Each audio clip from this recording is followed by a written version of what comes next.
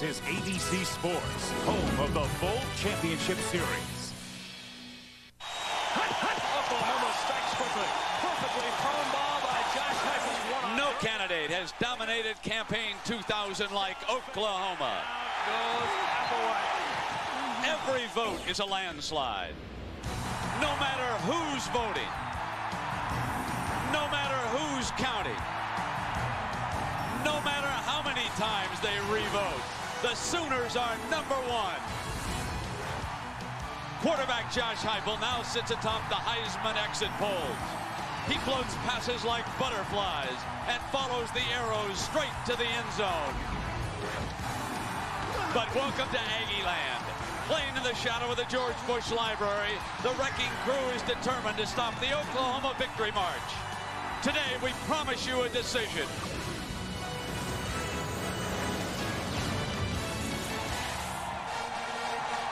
And here come the Aggies. A team that dominates at home. The B-1 Bombers roll overhead, and R.C. Slocum trots onto the field.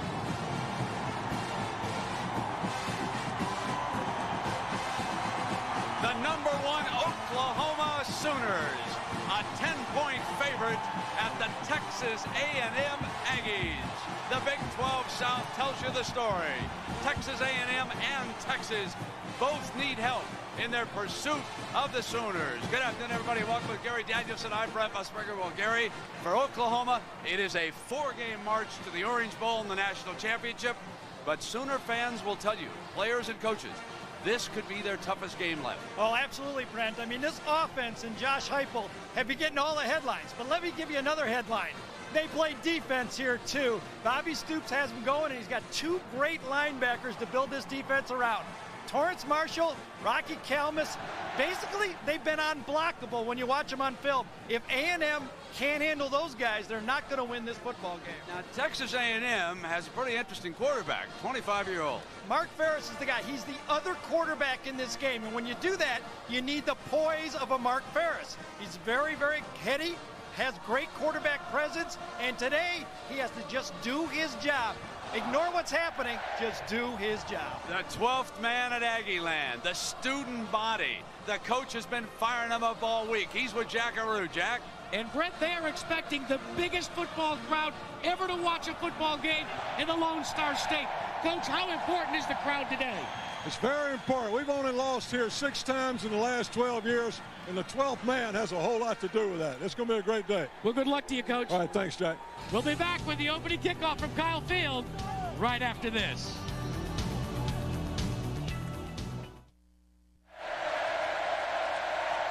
The Sooners of Oklahoma win the toss and defer. So the Aggies of A&M will start first from the 20-yard line with their 25-year-old quarterback, Mark Ferris, bringing his team out. And let's check in on our Chili's starting lineup. Jamar Toombs, big Jamar Toombs, 12 touchdowns this season and only 86 carries. Robert Ferguson, keep an eye on number 6's ankle and knee, both injured last week. Torrance Marshall and Rocky Calmus, the 2 linebackers that Gary told you about at the top. And Roy Williams, the hard-hitting, strong safety for the Sooners in that secondary. Ferris now brings the Aggie offense to the line of scrimmage, and number 10 immediately deploys a slot to the right. Motion in behind him. And on an end around, Goins with the game's first carry for 4 yards to the 24-yard line. This offensive line, Seth McKinney, one-time high school teammate of Purdue quarterback Drew Brees, anchors this line, matched against the defensive line, and the Aggie assistants telling us 94. Ryan Fisher, the left tackle for the Sooners, could be very tough for them to block here today, so we'll keep an eye as that unfolds. Fisher now ready to get down.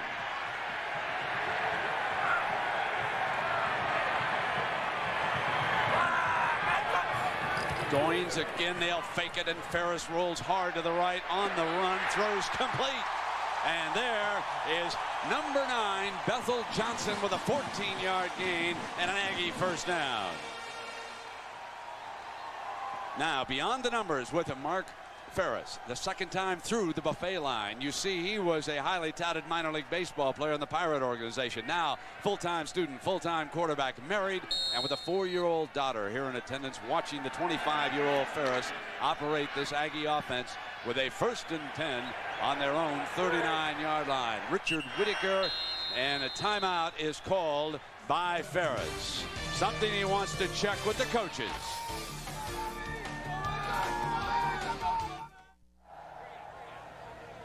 Mark Ferris's wife, the lovely Neosha Ferris, holding their baby. 4-year-old daughter Cameron watching Pops operate this offense now on the first series of the game against the Oklahoma Sooners. Ferris brings them back up to the Texas A&M 39-yard line.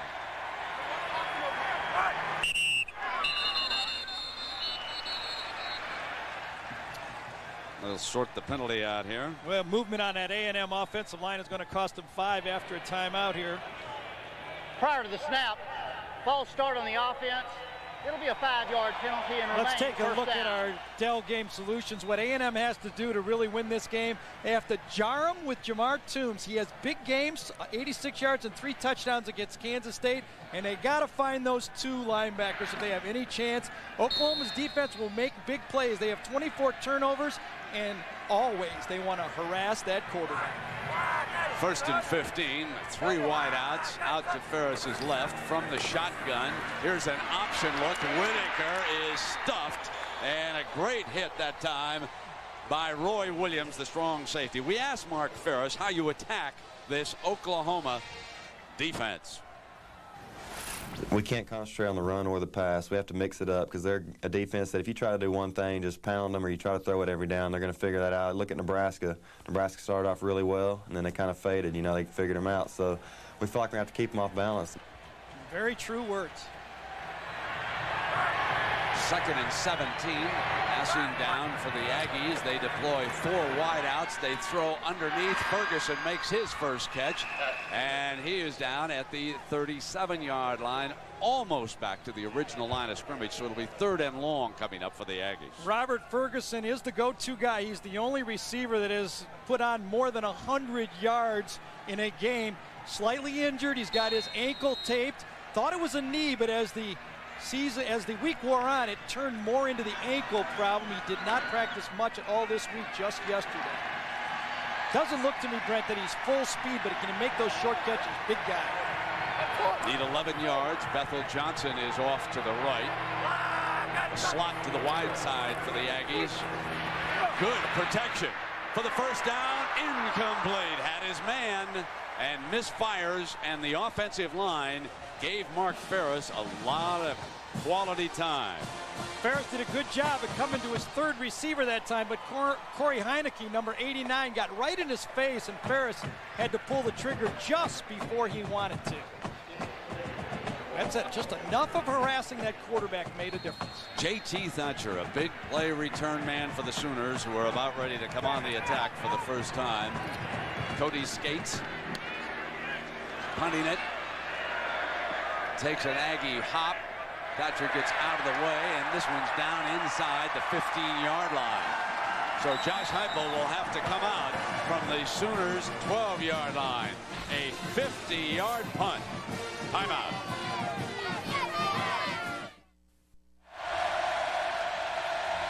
Brent, one of the things that the A&M Aggies are going to try and do is break a sound record set on October 1st, 2000 at Mile High Stadium. You see this meter? When it goes above 128.7 dBs, they'll have the Guinness World Record. They're going to try and do it right now. Better you than me down there close to him, partner. Josh Heupel, the quarterback from Aberdeen, South Dakota, who has led OU to the top of the charts. Incomplete, 2nd and 10, and now listen to this crowd as we take a look at our Chili's lineup with Josh Heupel pulling the trigger, and Quentin Griffin, his fine running back, number 22, has scored 13 touchdowns. A host of talented wide receivers. We'll see all of them before long in this game. Jason Glenn, he's the linebacker and the brother of the defensive back with the New York Jets. Michael Jamison, the only veteran back in that secondary against Heupel today. They figure to be under fire against number 14 all game long. 3 wide receivers. Then they send it back out into the formation. And Heupel throws complete to the near sideline. So Fagan makes his first catch of the game for 14 yards. The offensive line of OU, which has done an outstanding job giving Heupel plenty of time here this season, matched against this Aggie defensive line. And they'll try to come up big. They're going to sit down often in a 4-man defensive line rather than 3-man. Coach Stoops on the OU sideline, leading candidate for Coach of the Year. First down for OU on the 26-yard line. Fagan in motion, and they run Griffin. And Griffin is out to the 31-yard line with Cornelius Anthony making the stop. So Josh Heupel, the leading Heisman contender now from Aberdeen, South Dakota, which among other things is the pheasant hunting capital of the world. That has been a very busy stop for a lot of hunters the last couple of weeks. Well, if they can shoot as good as this accuracy from Heupel, they're going to get a lot of birds because this guy can put it right in there. Second down and 4. It's been all 3-man lines so far in this game, defensively. Now the corners back off against Heupel. He'll come underneath.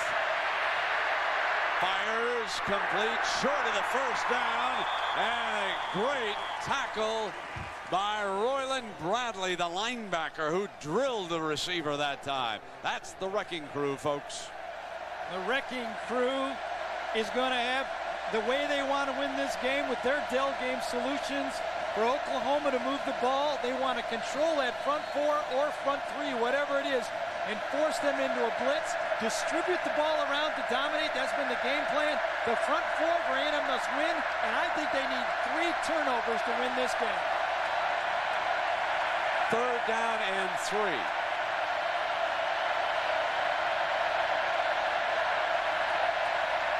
Heupel, plenty of time, flares it, Griffin drops it, OU forced a punt.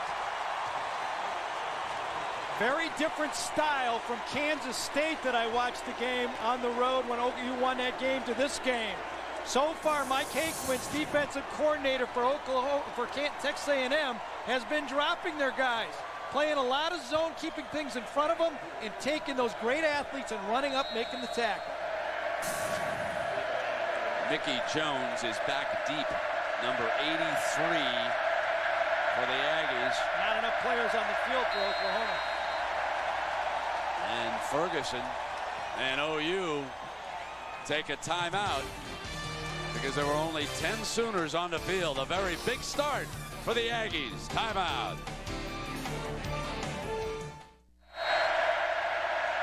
An Aggie to watch, number 21, Jay Brooks. He's blocked 3 punts.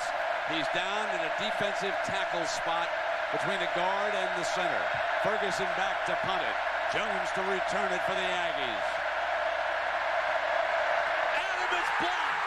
Blocked, out of bounds, and Jay Brooks comes through and blocks his 4th punt of the year. Everybody knew where he was.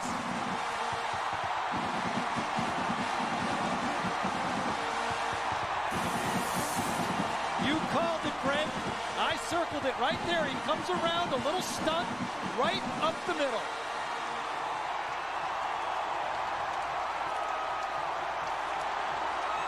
A little stunt, a little crisscross, confuses the Oklahoma blocking, and he gets it right there in the right arm. Celebration on the sideline, and now the big man checks into the lineup for the Aggies. Keep an eye on Jamar Toombs. He's right to the quarterback's left. They'll motion. Toombs stays back in the backfield. Play fake. Ferris keeps it.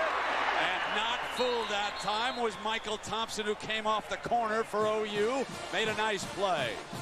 Now let's check in with Jack Arute.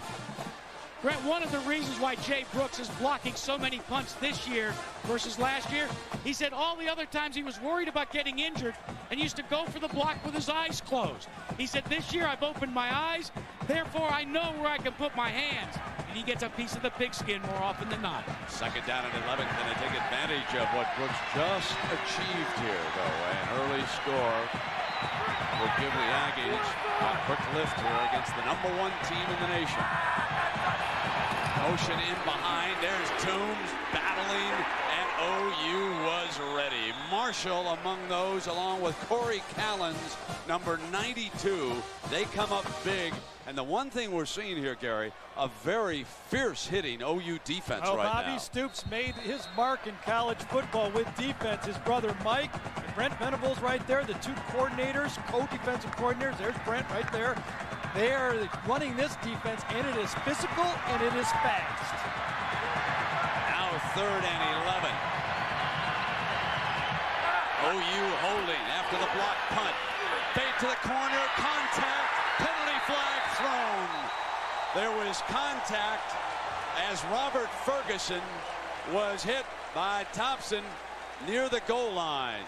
Fade pass to the outside. Thompson's off about 6 to 8 yards. He jams the player, which you can do, but the ball was in the air, so you're going to get pass interference. Half the distance. To the outside, you'll see it. Thompson off.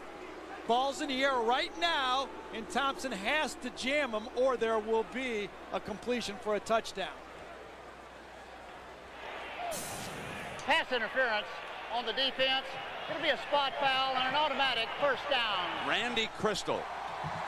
So the ball is spotted at the 2-yard line because it was short of that first down, but now it becomes 1st and goal. Now don't bet against big number 5. He'll set up as a fullback. Jamar Toombs is in the fullback spot.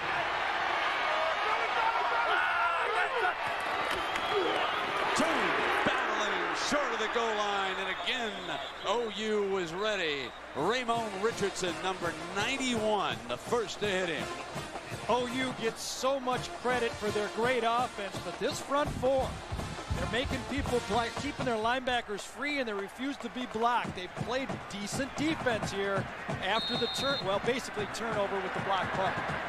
OU has defended the outside so very well. You wonder if the Aggies won't come right back with power football.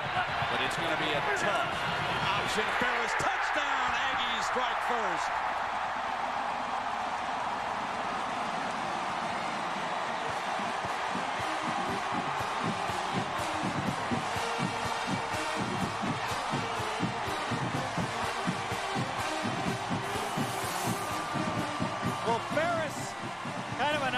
Keeper all in the same point right there.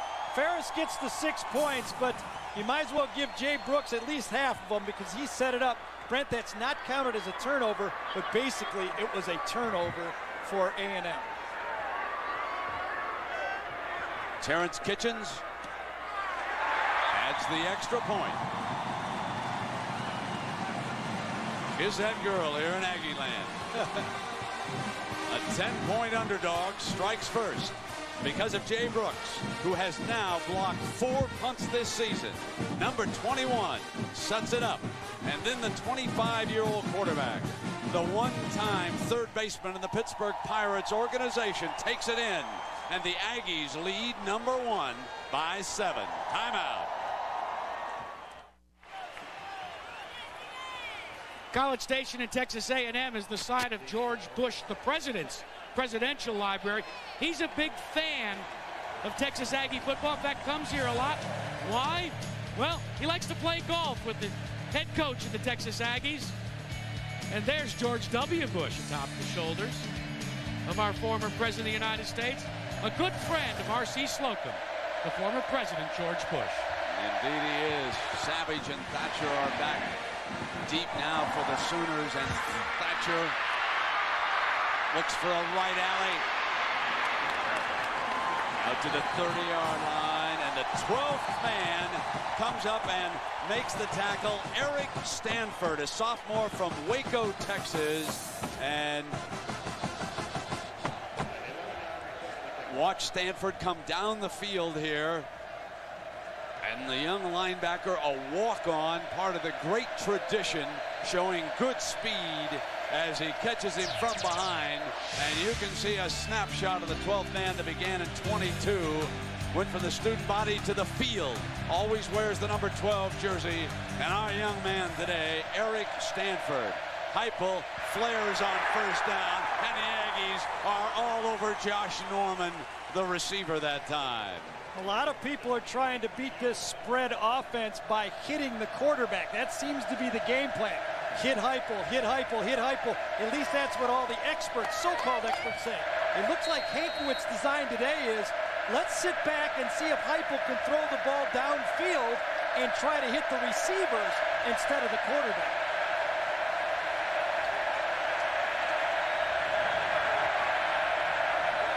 Showing a four-man front. Four down linemen. Pressure blitz. Heupel down the middle. Deep. Got Norman in a foot race. Stumbling down inside the 15-yard line. No one faces a blitz any better than Josh Heupel. 55 yards under enormous pressure with the free safety right in his face. Michael Jamison was there. Coming right down the gut here. Watch the end man. This is the defensive end, but watch, he'll drop. It's actually a zone blitz look. And when you give that quarterback time to throw the ball, Heupel, even though he's got a guy in his face, nobody's more accurate than this guy throwing the ball, Brent. No one in college football. Heupel with a first down in the red zone for the first time today. And he's going to keep firing end zone high, incomplete. Second down and 10. Let's take you back to last year, our Courtyard by Marriott moment, because it helps set up our storyline today. Heupel ran for a touchdown. He also passed to tight end Trent Smith for a touchdown. Oklahoma 51, Texas A&M 6. The Aggies have not forgotten. That was their worst setback since, well, you got to go way back to the early 1900s when the Baylor Bears put a big-time looking on them. Now it is second down and 10. Four wide receivers for Heupel. Going into the closed end of the stadium. Extremely hard to be heard. Heupel lobs. Incomplete. This is probably the toughest end zone in college football for a visiting quarterback. They closed it in here at Kyle Field. You can see how tight it is. Very little chance for Heupel to call an audible. They've got to use silent counts, Gary. They've got to use hand signals. You can see how this field sets up here from our overhead look. This is tough on a QB and wide receivers in a spread. And Heupel tried to audible on that play. He probably went the wrong direction. He had a better situation to the top of the field rather than the bottom of the field. Well, Gary, let's see what he can come up with here on third down and 10. He's flushed from the pocket in a foot race. Throws incomplete. And the 12th man makes it tough on Heupel and the Sooners. They will attempt a field goal. The 12th man and Jason Glenn, the outside linebacker, coming from the backside. These athletes, these outside linebackers, are getting pressure on the quarterback with decent coverage to force Heupel into some bad throws. Now, folks, here's something. Oklahoma's a Nike school, and here's Timmy Duncan. Here's a Nike on the right, folks, but left-footed, and he's got the Adidas on. Now, here's a young. He's going for more endorsements than Tiger Woods, folks. I mean, here it is, a 31-yarder. Got it. Nice answer by Oklahoma. The long pass from Heupel to Norman. Set it up, but the Sooners settle for a field goal.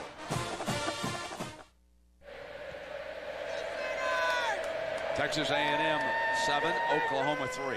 Here in the first quarter with 7.5 minutes to go, and a whole lot of OU fans, or at least those lucky enough to get tickets, have showed up down here in Aggie Land in College Station, Texas. Brent, so far the tables have been turned in this game. A year ago when Oklahoma was so good, they blocked the first, had a fake punt early to control the game.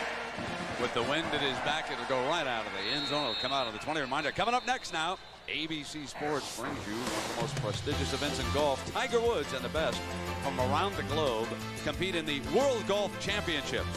American Express Championship. Next only on ABC, Tiger Woods 5 behind Nick Price after Friday's round. First down and 10. Look at this, Brent. Oklahoma will keep 12 guys out on the field waiting for A&M to come out of the huddle. Then they'll take one off, whether it's a nickelback or a linebacker.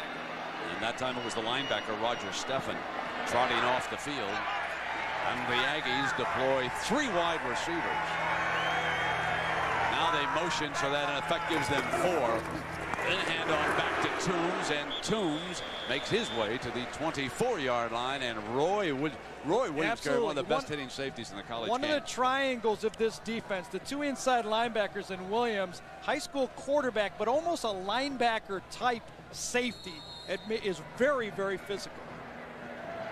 There's Josh Heupel, his mom and dad drove down from Aberdeen, South Dakota. His father, a college coach, Division II. They have a game today. He leaves the game in the hands of the assistants. 2nd down and 6. This time it is the tailback, Richard Whitaker, for a 1st down. College football on ABC, brought to you by Chrysler, for reinventing the passion for driving. Chili's, I want my Chili's baby back ribs only at Chili's. Courtyard by Marriott, the hotel designed by business travelers, and Bud Light for that great taste that won't fill you up, never let you down. Make it a Bud Light. Talking to Steve Craigthorpe, the offensive coordinator for A&M, he said you must have misdirection plays to handle the speed at linebacker with Marshall and Counts.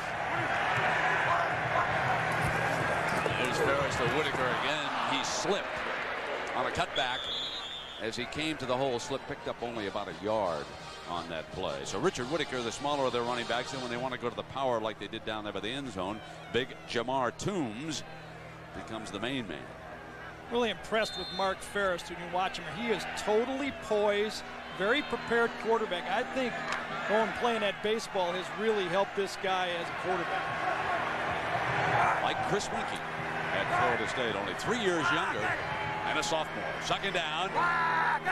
Here's Goins with that end around look. Ferris doesn't look, snaps it off, dropped. The ball was dropped by Robert Ferguson. That had nothing to do with an injured ankle, folks. The hands are not injured. Ferguson, little hitch pass. They're trying to use him as a possession receiver so far in this game. Doesn't quite have the great speed yet, and they'll continue to look at his ankle and knee to make sure he can go deep. Real game breaker potential. Now Jerry, Mark Ferris telling us when we were chatting that the one thing he wants to do is to avoid the mistake. 3rd down and 9.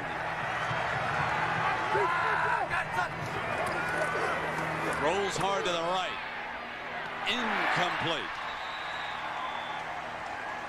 Very interesting defense that time. And when you talk to Steve Craigthorpe about Mark Ferris, he said he's very good throwing off the run. It's kind of a baseball. He was a high school shortstop and 3rd baseman, but that time Oklahoma sat in a deep zone and had nowhere to throw the ball. Now remember, Thatcher was a little deep last time on the punt. It bounced and it rolled down inside the 20. He'll shorten up here a few yards and see if he can't get a crack at this ball in the air. If they close in on him, he'd go for the fair catch. You can try to bounce it again on him, and they do. And the Aggies will down it inside the 35-yard line, so he's still not close enough. A reminder, huge Saturday next week on ABC. The BCS race is on. Michigan, Ohio State will kick it off at 12 Eastern. Then we'll have regional coverage, and then, folks, plan your Saturday around this one. It's prime time. Florida and Florida State. It doesn't get any better than this one. Ever, anytime, whatever year you want. The Noles and the Gators, I guarantee you, will get it on in Tallahassee if we can clear all the politicians and the vote counters out of that town. We'll get some hotel room. 1st down for Heupel. The Sooners trail it. Inside handoff, Griffin. He makes his way to the 39. Well, let's find out about the Purdue Boilermakers in Michigan State. Big one, here's John Saunders. Trent, as you know, if Purdue wins these last 2, they are headed to the Rose Bowl. So Michigan State today, Jeff Smoker just goes around, fakes a little pass, and then runs it in unmolested. Excessive celebration, so they do not get the extra point. 6-0, Brent. Every time you miss an extra point like that, John, it comes back to haunt you. 2nd down. Don't chase it. 7. Don't chase it. Don't chase that point. Here's Heupel. He's chasing a 4-point deficit right now. 2nd and 7. Flares the backs. Down the middle. Caught and short of a 1st down. Chris Fagan from Houston Well, you know, we talk about the Heisman. Folks, let's redefine the quarterback award this year. How about the Davey O'Brien Award? That always goes to the best quarterback in the country. There's your 3 finalists, Breeze, Heupel, and Winky right there, Gary. How about that record right there? That might be the tiebreaker in my book. 3rd down and 1, and they quickly went for the 1st down to move the chain. It was a good call by Stoops' staff that time.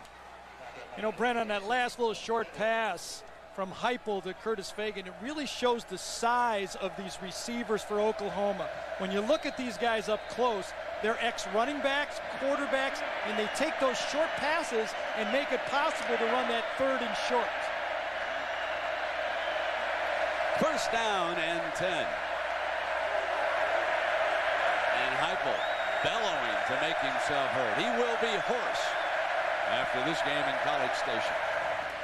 Strong, and the receiver slips that time. Damian Mackey goes down after the reception. You know, we had a chance to ask Josh Heupel about the A&M defense. Here's what he said. Great athletes across the board. Safety is very active. Good cover corners, can play man-to-man as well as zone coverage. They disguise things very well and play multiple or play a variation of coverages. He's been facing that here today. Heupel, a student of the game. Someday, regardless of whether he plays on Sunday, he'll make an outstanding coach for someone. On 2nd down, Heupel fires, and he is short of the 1st down. Fagan makes another catch, and let's check in with Jack Arute. Brent, one of the reasons why Josh Heupel is such a student of the game is because he's a coach's son. Before Ken Heupel was actually a college coach, he coached high school at Aberdeen, South Dakota. And when Josh was about that age, 4 years old, he was driving back from a loss by Aberdeen High with his dad. And he said to his dad, "Dad, did you know the flats were open all night?" And Ken Heupel said, "That's when I knew Josh was something special." Indeed, Jack. He needs about a 10-yard wide open receiver right now. 3rd down and 9, and the flags come flying. Going to go against OU down there. Gary, one of the things I'm noticing about the Aggies is on a reception, they're hitting the receivers quicker than Kansas State did. There's no yards after a catch so far, except in Norman's case. Right. False start on the offense. It'll be a 5-yard penalty and remain 3rd down. And the reason, Brent, is there's not as much blitzing. More guys are back there facing the quarterback and seeing where the ball is thrown. This is a very interesting defense Mike Hakewitz has here. There's only one defensive lineman on the field. He's playing nose tackle. Everybody else is a linebacker. Just the guy over the center is the defensive lineman. Everybody else are linebackers or DBs. And some of them get down in a 3-point. Heupel is back, has plenty of time, can't find anybody. Now he'll try to rush free. Fires! Got it! Dropped the ball on that far side. It looked for a moment like Josh Heupel had pulled the rabbit out for a 1st down, but OU is forced to punt. 3-man rush. Right out there, sitting out. Trent Smith is just standing there. The ball's just slightly low, and Trent Smith should have had it. I guess. 3-man rush. There's someone will get open. That will have to be continually mixed up by Hankiewicz, the defensive coordinator. Jones back deep for the Aggies. Remember, they blocked the last punt. It was huge. Jay Brooks is down there in that spot. He's blocked one already today. This time, Ferguson hangs it beautifully. And Jones lets it go on in the end zone. It'll come out on the 20-yard line. That is a 58-yarder. A lot of frustration after having one blocked earlier by the Aggies, which set up a touchdown. Let's remind you now about our Sunday night NFL schedule. Raiders, Broncos at 9 Eastern. That's on Monday night. And on Sunday night, the Carolina Panthers take on, let me see, that's the Jets and the Colts that play. Let me excuse myself about mentioning the Carolina Panthers. I must be thinking about the Carolina Panthers and their fine performance last Sunday, because that definitely is not the game Sunday Knocked night. off St. Louis. Isn't that still your team? Yes. Only when they win. What do you mean? I'm a fan. All right, 1st down now. Here comes the handoff right into the middle of the line.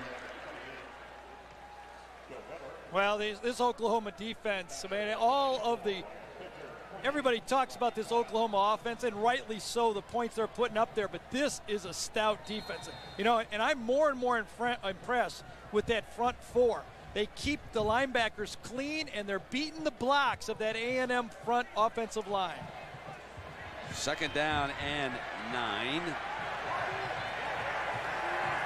can see how far they have to go on our 1st and 10 line. Brought to you by Quest. That's the yellow line on the TV screen. Ferris keeping it himself to the 23-yard line. So this will be 3rd and long. Ryan Fisher, number 94, out of Arlington, Texas, makes the stop for OU. They are keeping Ferris in 3rd and long. So they're making it tough on him. And they're a little better, A&M, this year in 3rd and long than they were a year ago. They're getting 46%, but 3rd and long against this athletic defense is going to be much tougher. That time also, Brad, Torrance Marshall, this guy is a football player. Number 10, keep your eye on number 10 in this situation. He is all over the football field. Aggies need 7. Notice how much quieter that crowd in the end zone is when the Aggies have the football. Forced to punt, and the front four again broke down the offensive line. Corey Klein, number 93 from Tulsa, makes the play. You have guys, this college football is beginning to resemble more and more the NFL. When the front four can dominate, that makes it easier to run all those different secondary package and combos and zone blitzes. That's the guy that harasses the quarterback, that front four. Now let's see if J.T. Thatcher gets a crack at it. This punt is dead into the wind. Thatcher's too deep the first 2 times. As you mentioned, he's not judging the wind.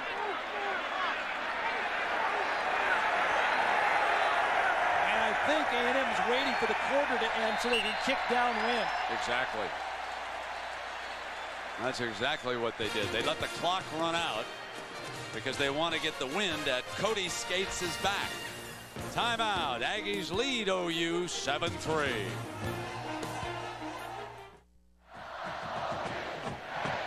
So now the Aggies, by waiting for the clock to run out at the end of the first quarter, will have the West Texas breeze.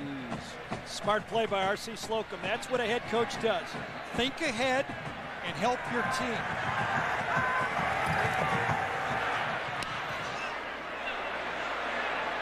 Thatcher will field this one at the 35-yard line. He's really dangerous.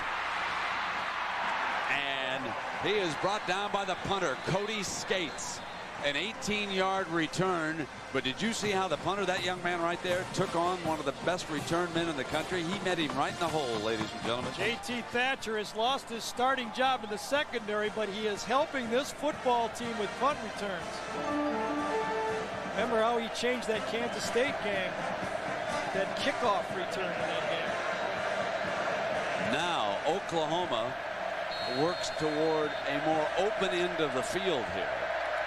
A little more comfortable as far as the noise is concerned. They're at the A&M 37-yard line, and they're bringing a tight end in with 3 wide receivers off to the left. Heupel is going to throw it back to his tight end this time, and Trent Smith, who dropped that one, hangs on this time and crosses the 35-yard line. One of the oddities of this Oklahoma spread offense, it's not that they don't go, we saw the no huddle. We've seen Florida State, and Chris Winkie does the shotgun. But one of the oddities of the Oklahoma offense is the tight end, Trent Smith, will always line up to the right side of the formation, or whoever the tight end is. This time it's Matt Anderson. Always to the right. Quentin Griffin back in for OU. 2nd down. Inside shovel passes a beauty. And Griffin breaks for the end zone. No, down at the 6-yard line. What a great play by Heupel. He let the rush man get right on top of him before he flipped it to his running back. Watch this beauty. This is an old run and shoot play.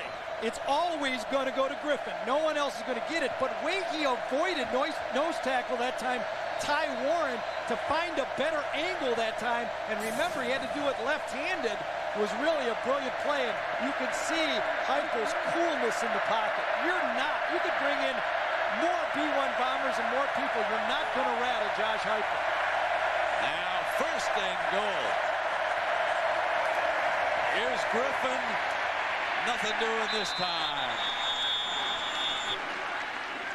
Stephen Young was there to hit him.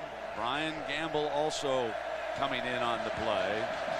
Griffin is only averaging 57 yards rushing the ball, but those little dump passes, like that little shovel pass we saw, is basically a running play. And when you put in his passing yardage, he's a really, really valuable weapon in this offense. Now Hankwitz sends in an extra down lineman here in the shadow of the goal. Heupel can do the quarterback draw if he wants. In trouble. Scampering left and still looking for help. Now fires. End zone. Got it for the touchdown. Curtis Fagan, a 7-yard catch. And OU leads it for the first time. I'll tell you, this is a Heisman play. Watch this. Flemings, the defensive end first. Heupel has to avoid the rush. Clear shot at the quarterback. Quick beat, boom, right to the outside. Now he keeps his head downfield, and he finds a guy to throw to. He's going to throw across his body right to the open guy for the touchdown. What a play. And Tim Duncan adds the extra point. He'd already kicked a field goal here earlier, so OU leads Texas A&M 10-7. Now, Curtis Fagan with 4 catches here today. Keeps on working in the end zone till he gets free, gets bumped, makes the catch. OU leads it. Timeout.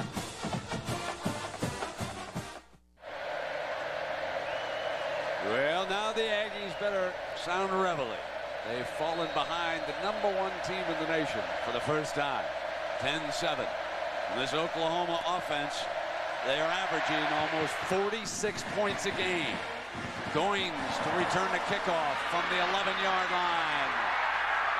Breaks free, keeps his balance, and makes it to the 25 on a fine return. Josh Heupel, Gary, is 10 of 16 already for 118 yards. Watch the Heisman leader right here. First of all, he gets in the pocket, waiting for the snap count. He reads the coverage.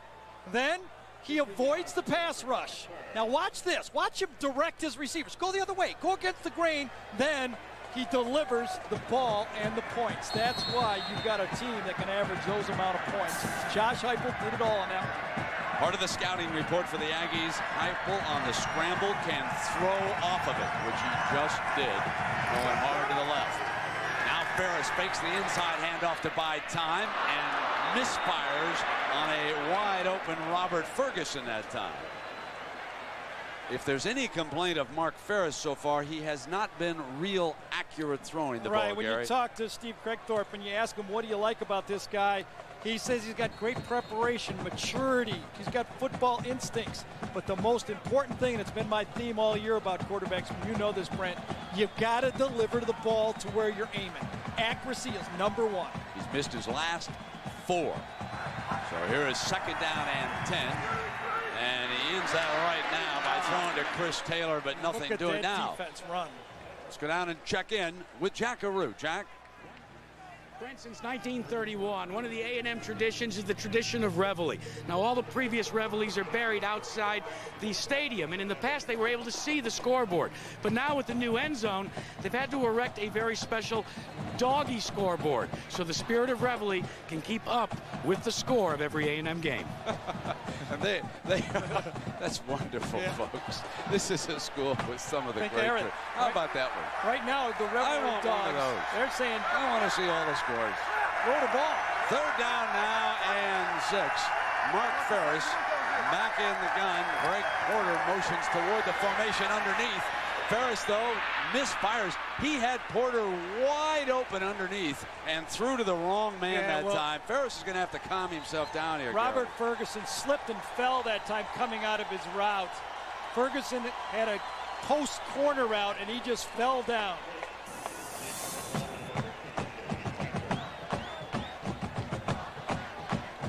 That's Bethel Johnson on the other side. So Bethel was wide open, and they come back, and the other receiver slips. And here is 4th down. Fair catch is the signal by Thatcher at the 23-yard line. Well, let's take a look at our Aflac trivia quiz here. When was the last time Oklahoma was undefeated during the regular season and then won the national championship? When was the last time that happened? Remember, OU, the only team with a chance to do that this year. They're the only undefeated left. 4 games to the Orange Bowl. That's what they have to do. But it will not be easy. Not only do they have this game, and if they win it, then they can look ahead down the road to Texas Tech, Oklahoma State, and Stillwater. Big 12 championship game in Kansas City at night. Not an easy road. 1st down now for Heupel. Fires underneath. Antoine Savage across the 25, a late penalty flag. So the flag thrown late here on the far side.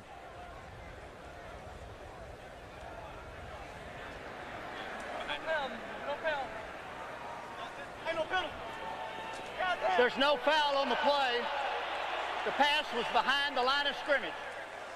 A jammed Kyle Field in College Station, Texas, saw the Aggies score first. Oklahoma then with a field goal on the board, and a short time ago, Josh Heupel, his first touchdown pass of this game, and OU, the #1 team in the nation, leads it 10-7, and now Heupel with a 2nd and 6.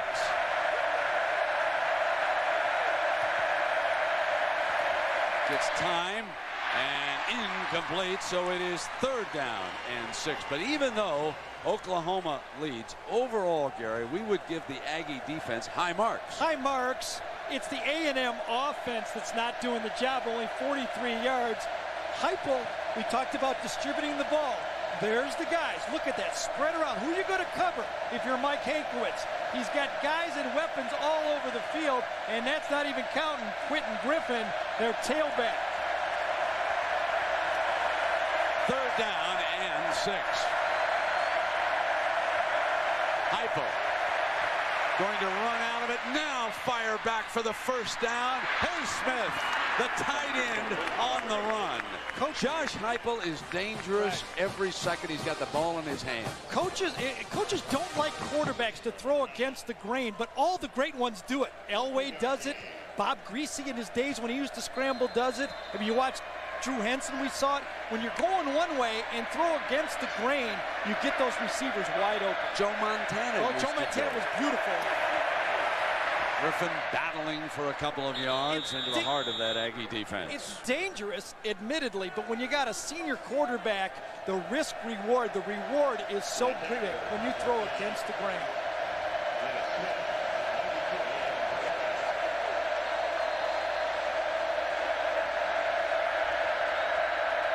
So Josh Heupel, the trigger man for the undefeated Sooners, led that remarkable surge through October. I think one of the great Octobers in the history of college football.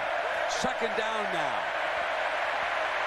Drops it off again, and it's caught by a receiver going down. Damian Mackey short of the 1st down. Probably the ugliest ball thrown all year by Heupel. The front 4 rush. Remember, the 2 outside guys are linebackers, only 2 defensive linemen on the field. Heupel wants to deliver, goes up in the pocket. That's pretty good protection by that offensive line, and just shot puts it out there. Ordinarily, we would say that's a wounded duck, but since Heupel is from Aberdeen, South Dakota, I will say it's a wounded pheasant. 3rd down and 5.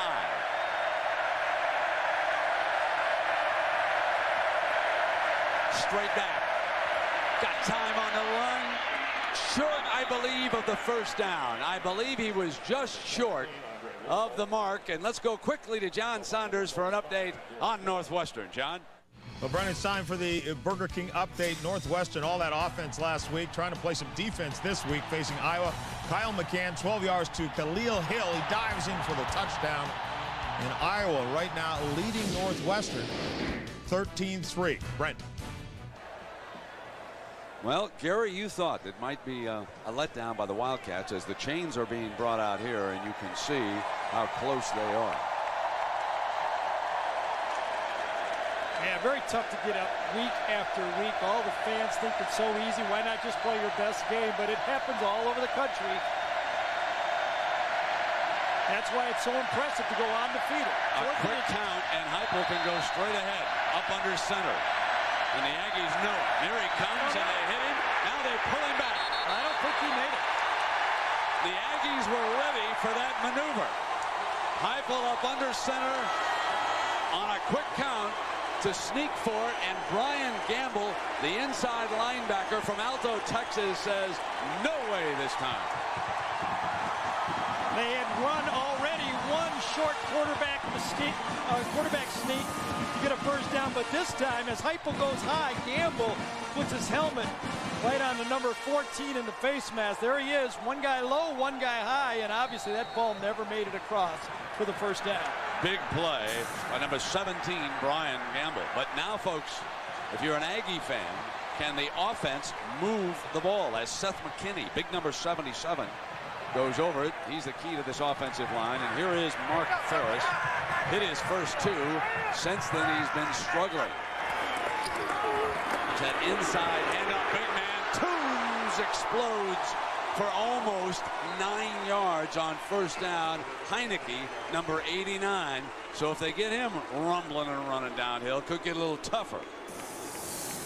Unbalanced line this time. You see three guys to the left side. All the receivers are out, and they're just going to give it to Big Jamar. Goes right in there. You got one extra guy to block that time, and Toombs, who's not as big, comes up and makes a big 9-yard gain. Second down and 2. Ferris to fire. Middle incomplete. And a penalty flag is thrown again as Bethel Johnson. Yeah, Michael Thompson grabbed Bethel Johnson that time. He was beat cleanly. Had to grab him, or it would have been a big, easy play for a touchdown for A&M on the post. 15-yard penalty here and an automatic first down for the Aggies. Here's where the officials have to be careful of whether the ball was catchable, but I think it would have been. Let me go back to fourth down, and I realize this is a second guess right now because they didn't make it. Right. But on the road near midfield, up 10-7, would you have been inclined at least to think about trying to punt it inside the 20-yard line? I get to go second like this. This is your style. It was so short, and they probably felt so confident. But watch the top of the screen. They're going to get a grab right there. Just as he's beat, his right arm just grabs number 9, Bethel Johnson, and that ball. You see it, Bethel saying, I could have had that one.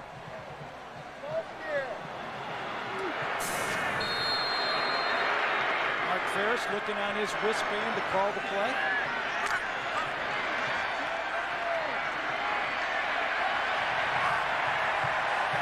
Unbalanced line again to the left. Joe Weber is the running back.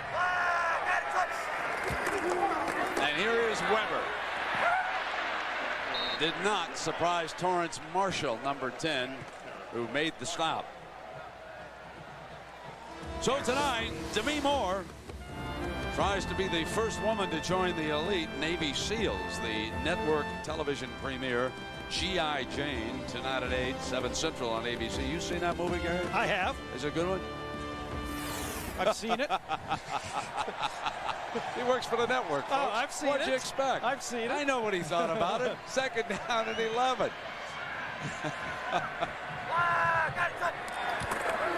Here's that end around. Chris Taylor spins away, fumbles out of bounds. Aggie football. Ball went out of bounds on the fumble. Well, the Aflac trivia quiz, and I know some Oklahoma fans certainly knew the answer to this one. The last time OU was undefeated during the regular season, won the national championship. Folks, you got all the way back to 1974. They were 11-0. Barry Switzer's second year as head coach in Norman. You would have thought that they would have done that in the 80s with some of those great teams. They lost the game early in '85, I remember, and ended up. But Barry was a young guy back then, wasn't he? Oh, look at him. Huh? 73 the first year, and then the next year they go all the way and win the national championship. A little bit different style than what we're seeing here today with Josh Heupel, I might add. And on third down, the Aggies are 0 for 4. They now face a 3rd and 9. He recovered his own fumble and went right back down on it. Rocky Kalmus that time, number 20, came off the corner, and you're right. Ferris did fumble the ball, but it was Kalmus who came from the outside that time with a 5-man rush that really forced the fumble. The two linebackers, you watch films on these guys, and game after game after game, they're on the field and they make plays. Let me tell you about that mishap, folks. That may have taken the Aggies out of field goal range. That was not a small-time bobble back there that time, because they're going to come up now on 4th down. They need 18 yards. I'm surprised that when it's dead downwind, I think they could be taken. Gets set, fires in zone. Incomplete. Oklahoma football. You could see the coverage right down there with Michael Thompson, number 19. Whether you can see it 4th down, downwind, good coverage this time, really nowhere to throw the ball. Seam pass, all 4 receivers are going to the same spot, 2 to the right, 2 to the left. They're just running straight down the field, and broken up that time by Michael Thompson. So it'll be Oklahoma's ball. Timeout. Our aerial facility is being provided by the Tostitos Tether Cam, a remote control camera attached to a blimp on a tether some 500 feet above the ground here in College Station, Texas, Aggieland. Now it's Josh Heupel and the powerful OU Sooners back on the attack. Griffin, the receiver, to the 40-yard line. So a reminder, our triple header next week coming your way on ABC. Always at Dandy in the Big Ten, Michigan, Ohio State at 12 Eastern. Then regional coverage of these games around the country. And then the big one is next Saturday night, 8 Eastern, 5 Pacific. Florida, Florida State battling to try and get an Orange Bowl spot and perhaps a date with Josh Heupel and OU. Middle, intercepted, picked off by Jason Glenn. And Jason Glenn is inside the 35-yard line.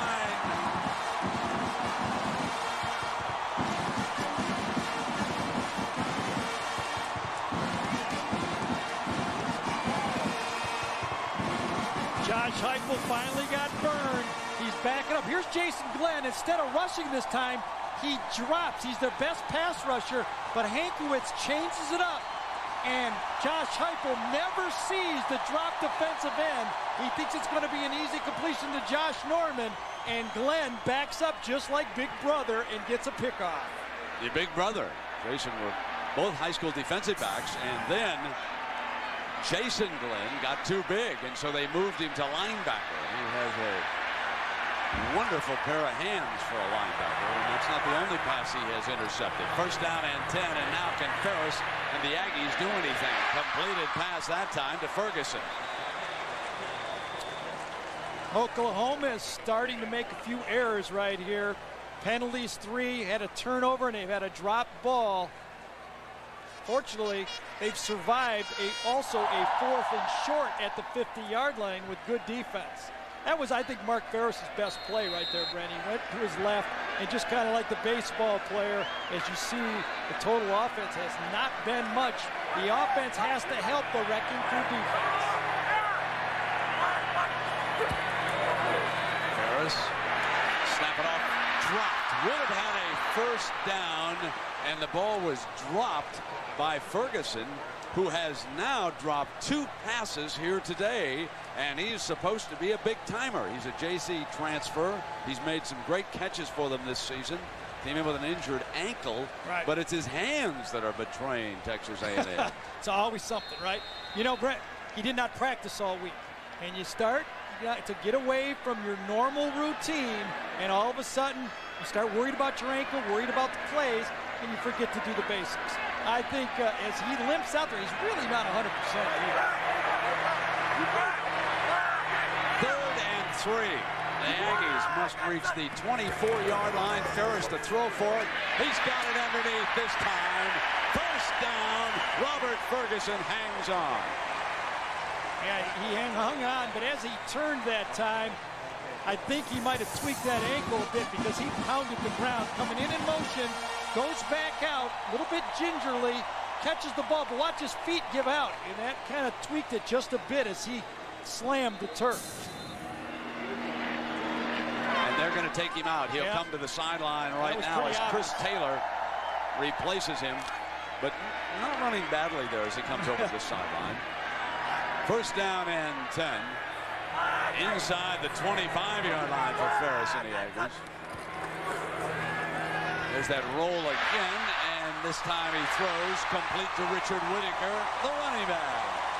So college football on ABC is brought to you by the rugged New Montana from Pontiac. Life is more exciting in Montana. Discover Card, there's always something more to discover. National Car Rentals, so what are you waiting for? Let's go. And Aflac, without it, no insurance is complete. Pretty good changeup by Steve Craigthorpe, the offensive coordinator. Mark Ferris has had trouble throwing the ball from the pocket, so he's had to half-roll them a little bit, get him more comfortable. Second down and 4. Fake to Toombs, option look. And OU not being fooled at all as Kalmus, number 20, came over on Whitaker that time to make the tackle for the loss. You know, that's several times they have gone to the outside, Gary, and OU's really jumped too quick. Those two linebackers, I mean, you got to get an offensive lineman on them, and that's what that front four for Oklahoma is doing such a great job. They're getting in there, they're occupying the 5 offensive linemen for A&M and letting Kalmus and Marshall just run sideline to sideline.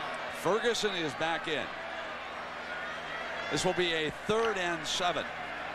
The Aggies must reach the 13-yard line for a first down. They don't want to take a big loss. They are definitely in field goal range here if they should fail to make the first. Ferris fires for it, incomplete. They want a flag, and they're not going to get it. Great combo coverage to the outside. They played 4 on 3. Dime package for Oklahoma, 4 guys. Here's the jam here. There's going to be a jam inside, and then these 2 guys run combo to the outside. Nice package. Jam inside, play 4 on 3 to the outside, and that's good coverage. Just put your arm on them and don't knock them down. For the tie, Terrence Kitchens, who is quite a story this year, after having 7 kicks blocked a year ago, most of them low. He's 13 of 16. This for the tie. 37 yards. Got it.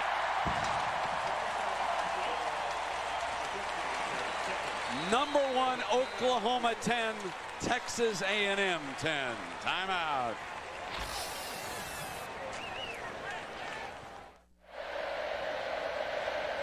Brent, Aggie kicking specialist Terrence Kitchens, as you alluded to, has solved a problem he had at the end of last year. He had line drive-itis. Now he solved it. He uses this and does kickboxing. A friend holds this and he kicks into it. Do that again for me, Jack. That was pretty good. I think RC was going to kick him if he didn't start kicking higher. Terrence Kitchens now kickboxes a line drive this time. Hey, Jack, get out there. Get him to practice again, fella. Huh? He missed the pad on that one. Kicked the guy right in the navel. Missed that pad completely. Coaches hate to see that on a kickoff, Gary. It looks like we got a little penalty flag, too. Well, of course, that's what it was. Yeah. It's out of bounds, so that's a penalty. That's why the flag is thrown on the kickoff, so we can just forget about that because he'll come out and just mark the ball. Kick out of bounds. Oklahoma selected the option. The ball 1st and 10 on the 35. So a reminder coming up on the MSN halftime report. John and Terry will have scores and highlights from across the country. Plus, Terry discovers why everything old seems new again in Oklahoma. Bob Stoops and former coach Barry Switzer talk about the new look Sooners with Josh Heupel at the trigger. In trouble this time, and the Wrecking Crew's all over him. Mr. Danielson, you think the Sooners defense is outplaying the Wrecking Crew? I disagree. Well, I think the Wrecking Crew's having a good job, but the Sooner A&M offense has to step up a little bit. 57 yards.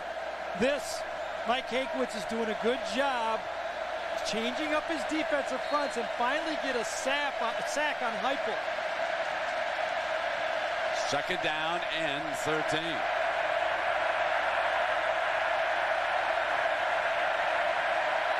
Underneath. Fumble! Wrecking Crew's got it!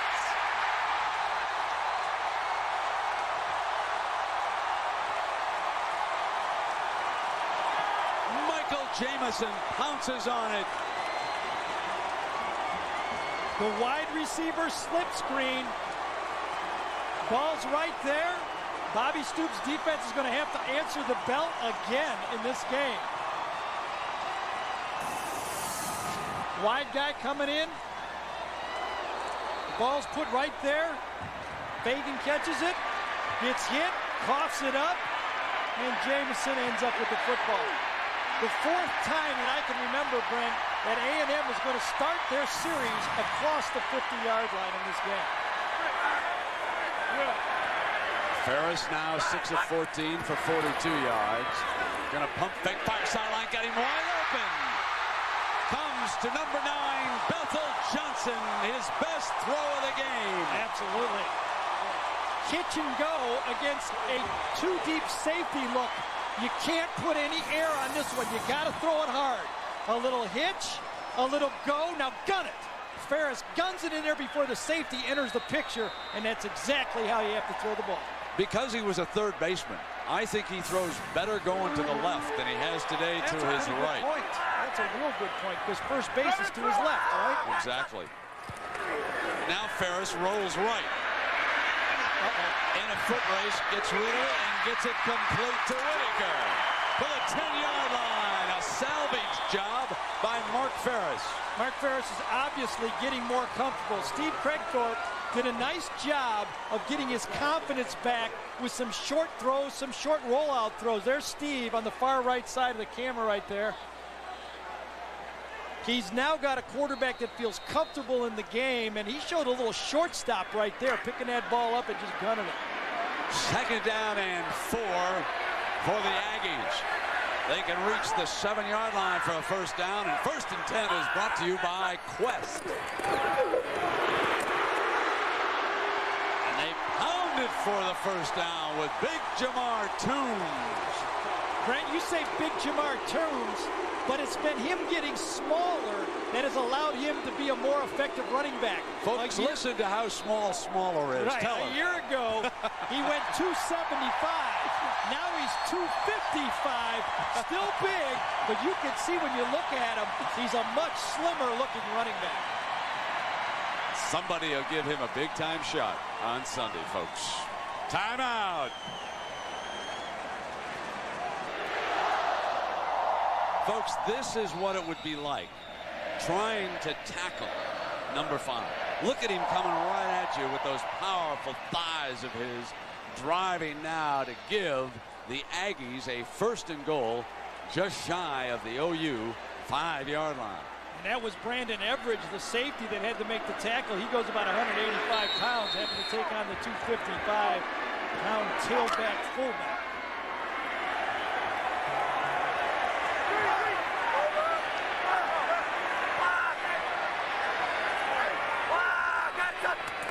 Toombs again. He wants it. He wants it to the 3-yard line.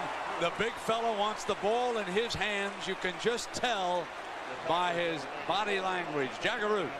Well, Gary Danielson, you were talking about the weight loss that Jamar Toombs underwent. R.C. Slocum used the following story to drive home the point. He told Jamar, he said, hey, look, a thoroughbred horse carries 5 pounds of weight to handicap him. Imagine with 2,000-pound horse, imagine the difference, Jamar, if you drop 15 pounds. That's some of my handicap horses there. Just went down. I mean, they jumped all over. Don't remind me of putting the weight in the saddlebags, Jack. You bother me with that story, my friend, as Everidge comes in with Kalmus to make the stop for OU. 21 seconds left in the half. So we've got a break right now. Let me remind everybody about Monday Night Football. If you haven't seen the Oakland Raiders, take a look at them. They're stuck in a title, but They're against Brian Greasy and the Denver Broncos. Monday night at 9 Eastern Time on ABC. 3rd down and goal. The ball is at the 4-yard line. 23 seconds left here, Mr. Danielson. And certainly the Aggies would like a touchdown before the intermission and not just another field goal. Yeah, they had the block punt, which they scored on. Since then, they've stopped them on 4th down. They've intercepted a pass, and now they've got a fumble recovery, and they have not been able so far to get it in the end zone. It would be a huge touchdown to go in at halftime right here with time winding down. You know, Ferris doesn't really give you that option attack against these quick linebackers. I think the best call here is a rollout with a throw, a run-pass option for Ferris. 3rd down and goal. Quick snap, end zone. Got it! Touchdown! Texas A&M on a beautiful throw to Robert Ferguson. Well, he's dropped the easy ones and caught the hard one.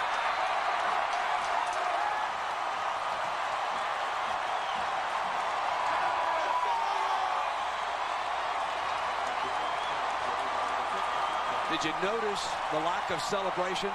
Let the students celebrate, and Ferguson came back and just handed the football off. An intelligent young man.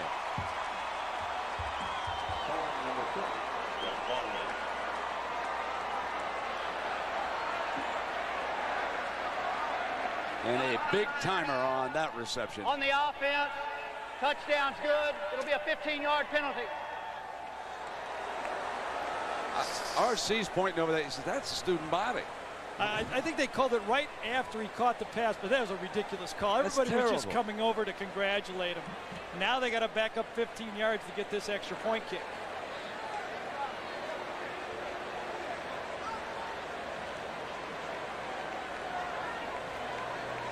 I think he's pointing over there saying, keep the core and the band off the field. I don't know if you call it on the band, can you? Well, I suppose you can. Students come on the field, and illegal little bit of a. It's the trumpet player, folks. Blame him. No question. That was a big-time throw and catch that time. Robert Ferguson. Ooh, that was. Robert Ferguson struggled earlier. Remember, we talked about him not practicing. He's been fighting a knee and ankle sprain, but came and went. A great call. Go to your go-to guy and challenge him right You there. bet. Well, Terrence Kitchens now to attempt this 35-yard extra point. Yep. And did it just get longer or shorter? Did Callens bust it? Everybody's pointing at everyone here. and we're about 860 yards away, so it's not like we could see it. But you can't beat the price of our ticket, That's Mr. right. Danielson. That's true. Well, it's going to be against Oklahoma. Offside on the defense. It'll be a 5-yard penalty and remain try. Now Stoops is saying the center is moving the ball around. That's what he was telling the head linesman. He said he cannot move the ball. So now just watch and see if he moves the ball like that. He bucked it. Obviously. No question. Once that ball moves, He obviously moved the ball. get a jump on it. But it gives Kitchens a 30-yard extra point. And we've got it. Still 19 seconds, and remember, Thatcher and the rest of the Sooners know how to return kickoffs. Fade pass for the touchdown to the wide receiver, your go-to guy. Ferris just going to come back, take a quick step, throw the ball to the end zone, and go to your big guy to the outside, and he catches it, gets his foot down. Big-time play, big-time throw. And I wonder if him tossing the ball right there is what enough. There's the play to the outside. I think the band comes on the field. Throws it. Look at Ferguson fight for that ball. Beautiful job. Gets his left foot down. And as he comes back out, somehow they get a celebration. I thought he did a good job of not celebrating also. I agreed with you 100%, so I don't know who is it on. Well, let's see what the quarterback did to celebrate. Yeah, that's it. That's good enough. No penalty there. That's good enough. Well, regardless. 17-10 and nothing happened. Right. And the 12th man Eric Stanford, who's made one tackle already here today, representing the student body. They'll kick it on the ground to bring seconds off. And a short recovered at the 16-yard line. So they keep it out of Thatcher's hands here, Gary, with 17 seconds left. Well, we talked about A&M defense needing 3 turnovers to win this game. They were stopped on downs, 4th and short. Then they had an interception and a fumble. And remember, a blocked punt is just like a turnover also. Welcome to the land of the wrecking crew. You bet. I mean, Gary Barnett had to resort to threatening to take the Buffalo off a helmet to come in here and win. That was the last team to win in here, Colorado. And Heupel and OU say, let's just get out of here and go in and talk about it. So that'll do it. We've come to the end of the first half. Stoops was very concerned about this game. He confided to his friends and his staff, this will not be easy. And it has not been. 17-10. Down we go to Jack Aru. Jack? Coach, a couple of costly turnovers. That's it. We're turnovers on offense and a block punt. And defensively, we played well outside of 2 3rd and longs. We've given up 2 touchdowns on 3rd and long just by not playing the football. So, do you think you got to settle them down a little bit at halftime? Yeah, probably.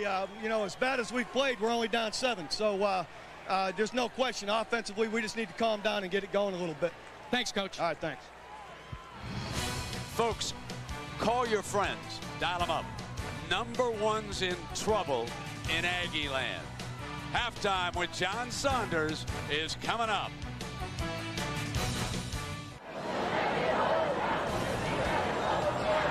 This is the MSN halftime report. You can see the protesters still upset at what's going on down in Florida. The confusion, the misunderstanding, the lost ballots. No one knows who's ahead of who. The only question, of course, today is, are they Seminoles? Are they Canes? Or are they Gators? Oklahoma, though, might have something to say about it. Yeah, we just care about football. You know, when Bob Stoops went to Oklahoma, they said he couldn't have a passing attack. One, because he couldn't have a big-time quarterback. He couldn't recruit enough wide receivers and would not be able to deal with the inclement weather of the Midwest. Out there in the land of the wishbone, they called a spread passing attack a Mickey Mouse offense. But hey, Oklahoma, welcome to the wonderful world of Disney. Bob Stoops stood firm. Now he's winning big, and everything old seems new again. To me, it's really simple because you have such great tradition that you embrace it and you use it to your advantage.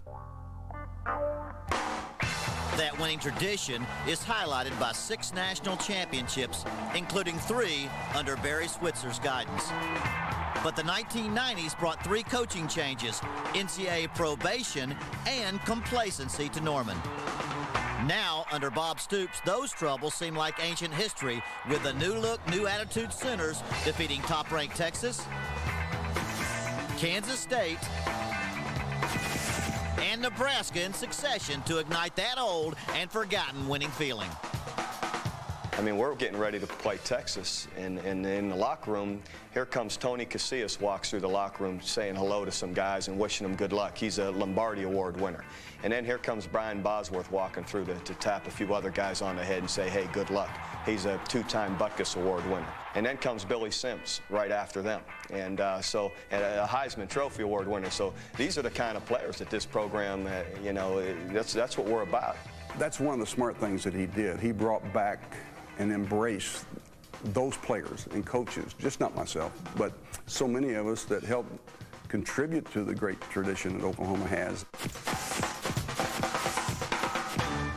What does it mean to have Coach Switzer visually supporting you in this program again and being on the sideline? What does it mean to the program? Our players love seeing Coach Switzer around. We do as coaches. I think it shows also the confidence we have as a coaching staff that we're not intimidated by having Coach Switzer around or don't feel that he casts a shadow over us.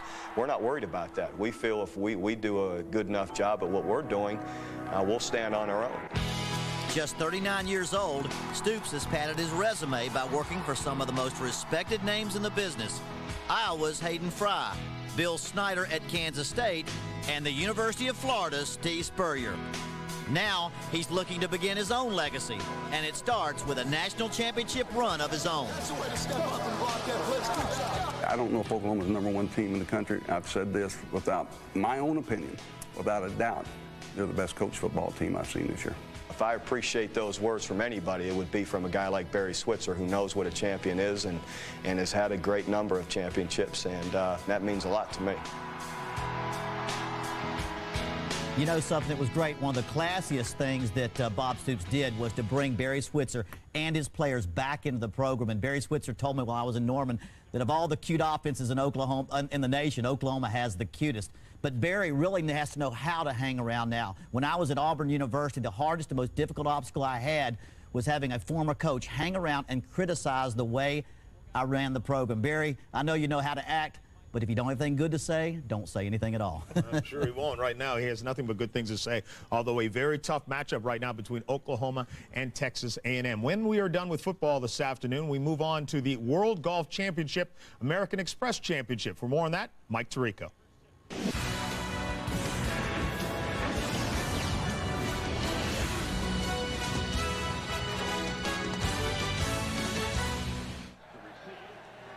Well, Oklahoma trailing Texas A&M 17-10, and Gary Danielson, what about the Sooners? They're making a lot of mistakes. Well, Bobby Stoops at halftime has to tell his team, we've met the enemy, it is us. They're not doing anything different than what we thought.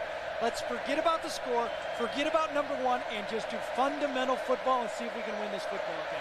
Well, there is a big development regarding Texas A&M. Let's go quickly to Jack Arute. Jack? Yeah, Brent, their standout sophomore cornerback, Sammy Davis, is out. He has strained ligaments in his left ankle. I talked to R.C. Slocum, and he says it's created a problem. He says he's going to move Jonte Buell, who's a true freshman, over to that position. He's just really going to hurt us. And you hate to lose a candy man right now. He's the best defensive back, and you better believe the Sooners will go to attack as the 12th man, Eric Stanford from Waco, ready to lead the kickoff team down. And OU elects to come out. Down at the 12-yard line. And our Morgan Stanley, Dean Witter stats, and Gary, they tell the story, a defensive battle. A defensive battle. Neither team is running the ball very well. 6 yards for Oklahoma, A&M with 21. But it has been the turnovers and points off the turnovers that have kept A&M in the game. And now their defense and their fans feel a chance to upset the #1 team in the country. OU trailing for the first time at the half this season as Josh Heupel, the leader in the unofficial Heisman Trophy exit polls, if you will, hands it off on first down, and Griffin battles to the 21-yard line, a pickup of 8 yards. There you can see that they enter uncharted waters with Coach Stoops on the far side. And that was a big point that RC made to us when we talked to him, Brent, is every game we've seen, they've never been pushed into the fourth quarter. They've run away and won these games. 63 on Texas, 41 on Kansas State, 31 on Nebraska, and now in a dogfight. Second down.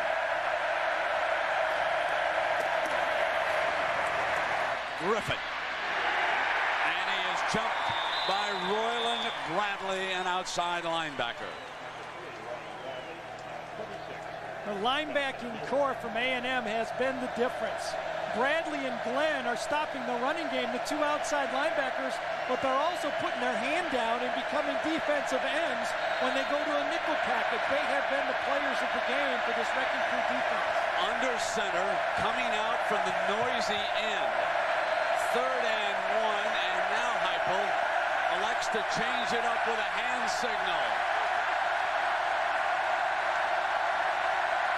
Got it off. Lobs the fade.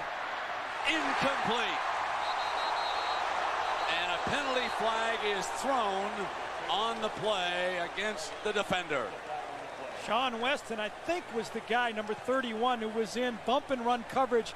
He had no idea where the ball was. He never turned around to look, and that's why I think he's going to get called on this pass interference call. If he'd have just jumped and turned, he might have had a chance to get away with it. Pass interference on the defense. Penalty has been forced from the previous spot, 15 yards, automatic first down.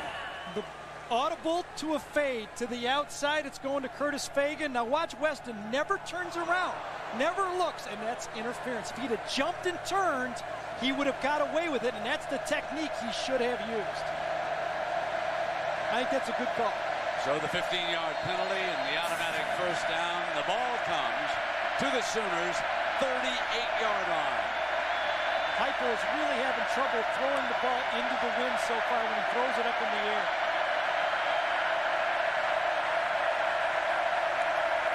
Griffin, penalty flag on the play.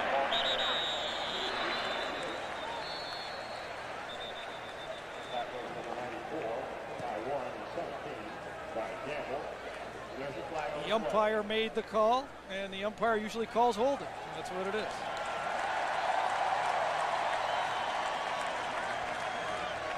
So there's a comparison of our two quarterbacks. Ferris was sluggish throughout most of the first quarter. Then he came on for his best play. Each of them have been sacked one time here in this game.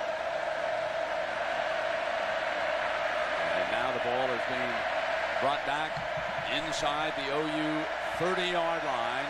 So it's first down and 20 with Mark Ferris waiting his turn on the Aggie sideline. Two linebackers putting their hands down in a four-man rush. The two defensive ends. Inside shovel pass worked in the first half, works here.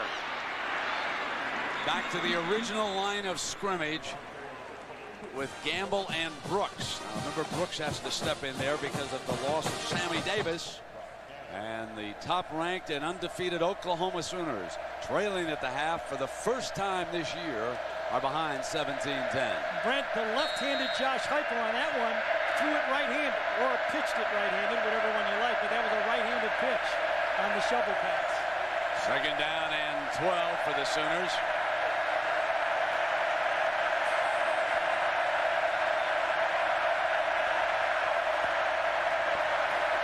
Heupel, middle, dive, interception. And the Aggies have the second interception of the game and the third OU turnover. As Terrence Keel, a strong safety from Lufkin, Texas, makes the pick. Risk reward, you throw the ball over the middle. This time Josh Heupel tried to anticipate the throw. He's going to go with this guy right here, Norman, to the outside. As he lets go of the ball just early, he tries to get into this hole to that receiver, and the ball goes there just a little bit before the receiver. Keel and Glenn with interceptions. Jamison with a fumble recovery. They also blocked a punt. First down for the Aggies, and Toombs rumbles. First down, Texas A&M on a powerful run for 12 yards. 3 turnovers, a fourth down stop, a blocked punt, and now Toombs. Jarham with Jamar. And right now the pit, the offensive line, those guys are running that fast defensive front seven of Oklahoma right past the big man, and a first down. There's all the problems Oklahoma has encountered here today in noisy College Station. First and 10.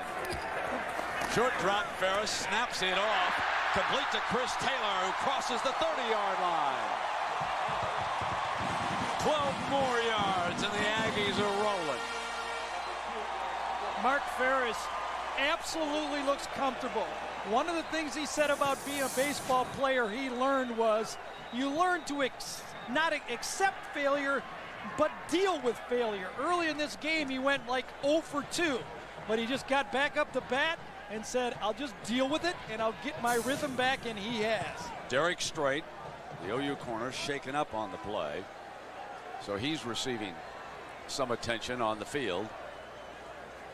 And we check in with Jack Arute. Jack. Brent, back in September of 1998, Mark Ferris came home from a baseball game, settled into his easy chair, and turned on the Kickoff Classic. He watched A&M play Florida State. And what he remarked was the fact that there was an old quarterback playing for Florida State named Chris Winkie, a refugee from baseball. That just pushed him over the edge, says Mark. he decided to forsake baseball as well. Called up R.C. Slocum and he said, Coach, is there a scholarship still available? There was. Well, Jack, the substitution, Thatcher back into the defensive backfield, and Toombs plowing ahead for a couple of yards with Kalmus and Callens making the stop. And as Gary Danielson told you earlier in the game, Thatcher had lost his starting job, and he was sent very briefly onto the field as Straight Now has returned. 2nd down and 8.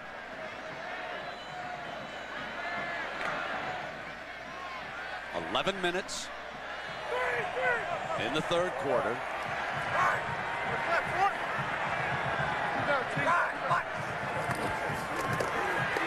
Ferris gets time, fires wide open. And down at the 5-yard line, Robert Ferguson, forward progress is stopped, and he was wide open for 23 yards. Oklahoma is playing a deep zone, 2 safeties, but the corners are not getting a jam. This guy has to jam this receiver, so this safety has time. Watch, to the outside, no jam. The safety doesn't have time to get there, and Ferris puts it in between one zone and the other zone, a perfect strike. Mark Ferris likes that coverage. He's been seeing it all game. He's thrown 2 great.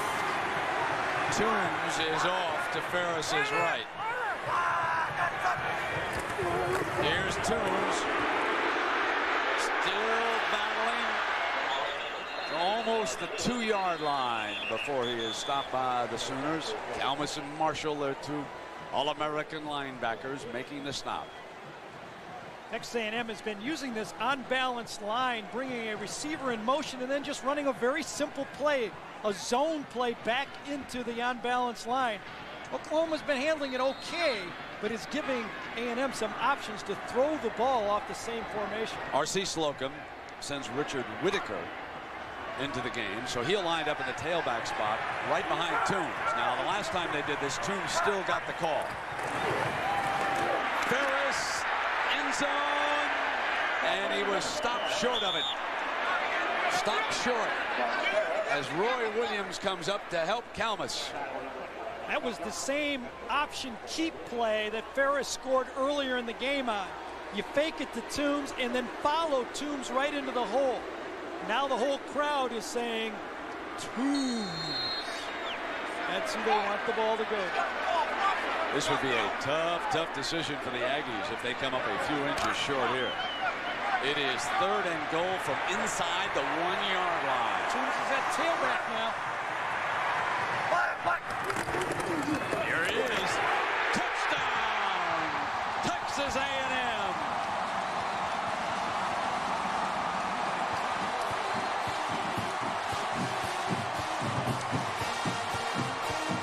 There's a whole lot of revelries out there in that graveyard celebrating right now. They've got their own scoreboard and everything. You know exactly what the score is. Josh Heupel will have to rally the Sooners if they are indeed to maintain that lofty #1 status. They'll need to pull it out now with Terrence Kitchens for the extra point.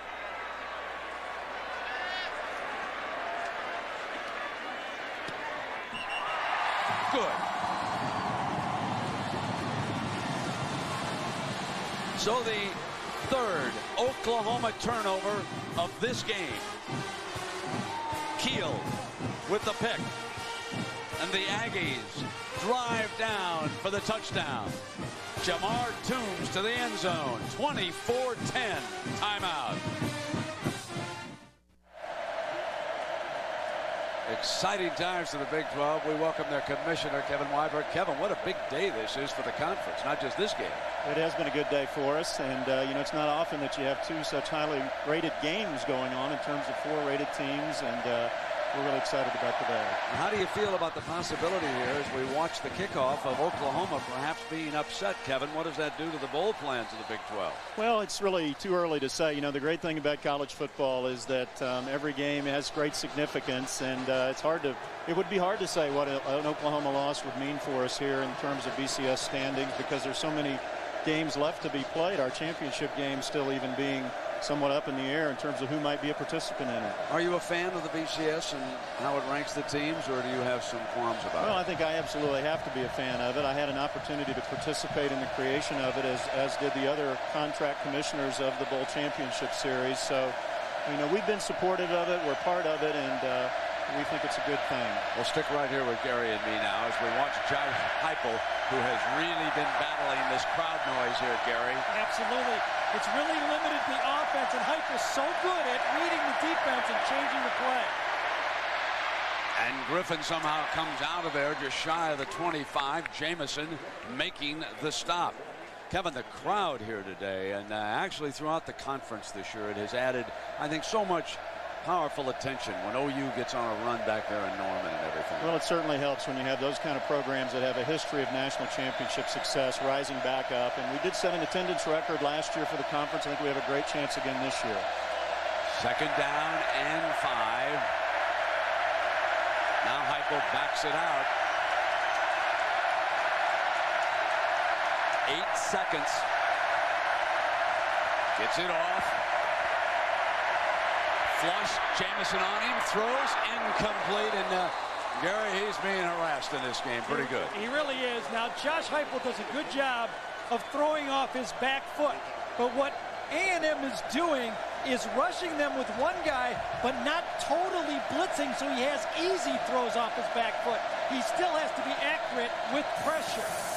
One guy comes from the secondary, but they're still playing zone behind it. And when he throws off that back foot into the wind, there's still defenders watching the throw. And Gary's 2 for his last 5, and he's thrown 2 interceptions. Now 3rd down. They need 5 yards to keep it going. And they're forced to punt.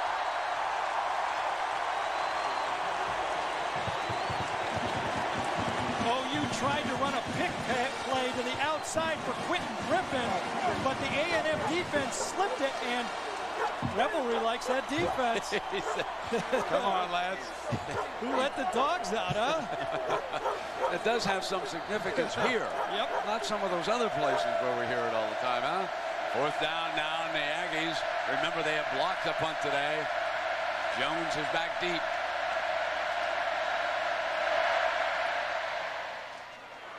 Great punt into the game.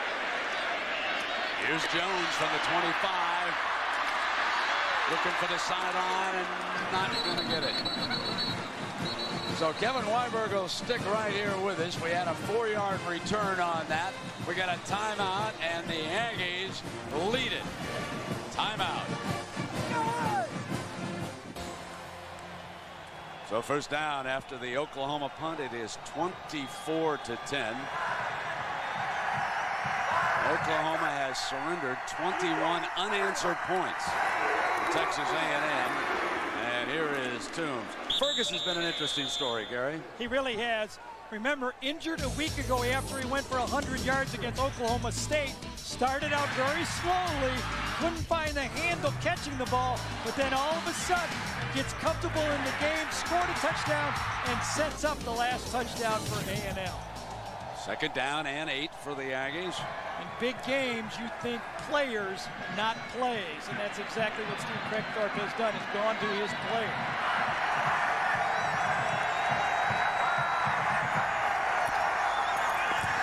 Ferris snaps it off, complete, foot race, and he's got the 1st down. Greg Porter, the baseball player here at Texas A&M, for 14 yards.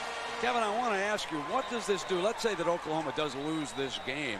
What does this do for the race in the South now in the Big 12? Well, it sets up a great race the rest of the way, because we would have 3 one-loss teams in the conference, with Texas and Texas A&M yet to play their traditional Thanksgiving weekend game, which will be, of course, Friday on ABC, and a terrific matchup that will have a lot to say then about our South Division championship, and would put A&M in a position to control their own destiny. We want to thank you for the promo, Commissioner. We'll be here, right? I hope you guys are there. Absolutely. In Austin, we wouldn't miss that one. 1st down and 10. And here's Toombs. And speaking of big ones, let's check in with John Saunders on the Purdue Boilermakers. John? Well, Brent, as you know, with Northwestern losing right now, Purdue has a chance to clinch the Rose Bowl. Drew Brees to Vinny Sutherland. 68 yards it covers, and Purdue back in the game now, trailing 15-10. We'll keep you up to date. Brent. Yeah, you know, you wouldn't want to bet against those Boilermakers, Mr. Danielson, your alma mater. Drew Brees, Josh Heupel, the two front runners, but right now Chris Winkie looks like it's a pretty good afternoon for him because he's in the thick of it also. He'll get 700 yards in his wake. Second down and 12, and Ferris with a nice play fake goes high though that time, and it will be third down and long. Kevin, speaking of the Big 12 championship game, and this year for the first time going outside to Kansas City, a night game. Was there any discussion about the weather at all at night and that sort of thing? Well, there has been a lot of discussion about it. Our athletic directors really felt that the ability to be in the larger stadium, in Arrowhead Stadium in Kansas City, was important for us. The ticket demand for the game has been great, but you're right, we do run a real weather risk in an outdoor facility, and we're just going to have to see how that works as we think about future sites. Oh, it'll be a great scene in there, no matter if it's Nebraska or Kansas State. No big deal. I played in Cleveland at night in January and December. If you can handle it. Third down and 12. Fires intercepted. There's his first interception of the game. Michael Thompson gives OU a life here. Michael Thompson really read this play and beat the receiver to the spot.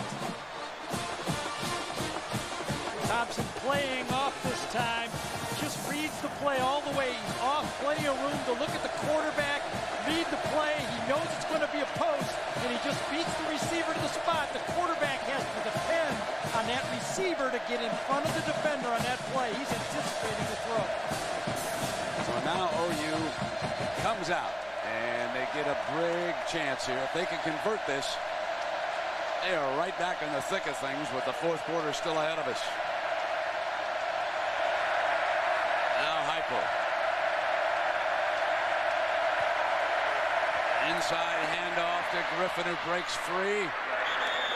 Just short of the 50, and let me remind you now of what we got coming up in the pros, because with an 8-1 record, the Raiders take on the Broncos. That's 9 Eastern time. Then Sunday night on ESPN in the tough AFC East, it is the Jets and the Colts at 8:30 Eastern time on ESPN. Second down and 3.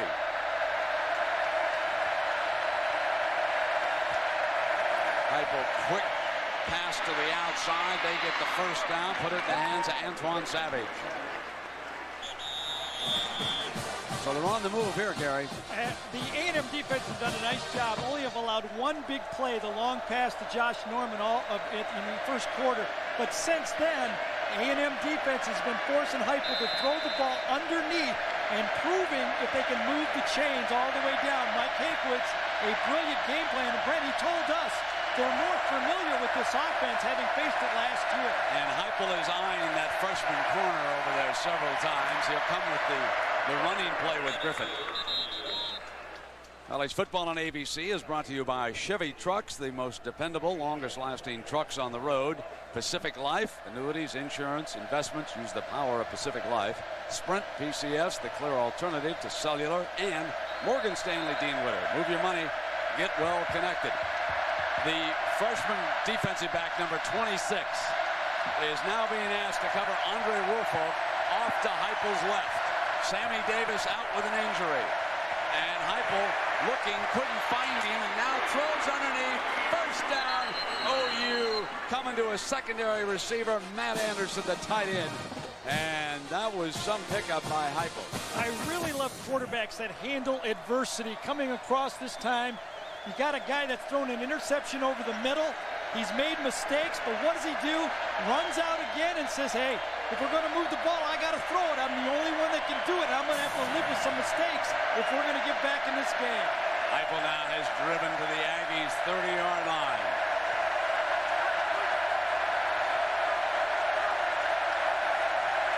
Griffin checks the play.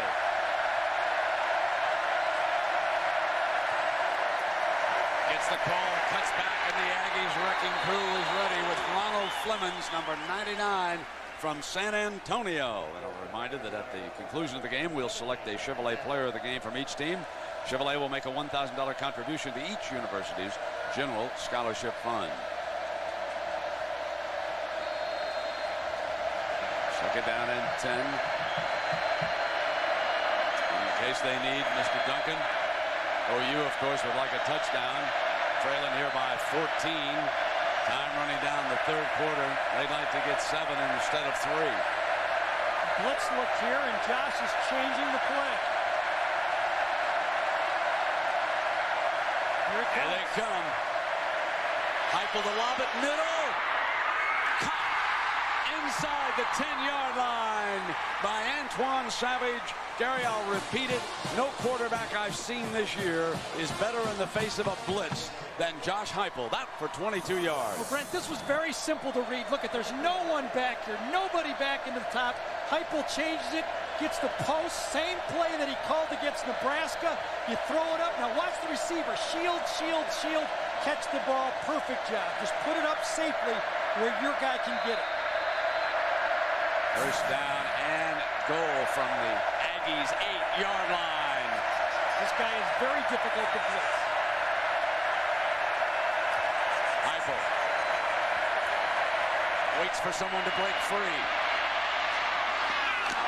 Incomplete. Intended for Andre Wolfo, number 17, and they were going to work on Yante Buell, number 26, the freshman defensive back who has been forced in because of the injury to Sammy Davis. I really think there was holding in the secondary that time by the defensive backs from A&M. Not the player he was throwing to, but somebody else just outside of the picture.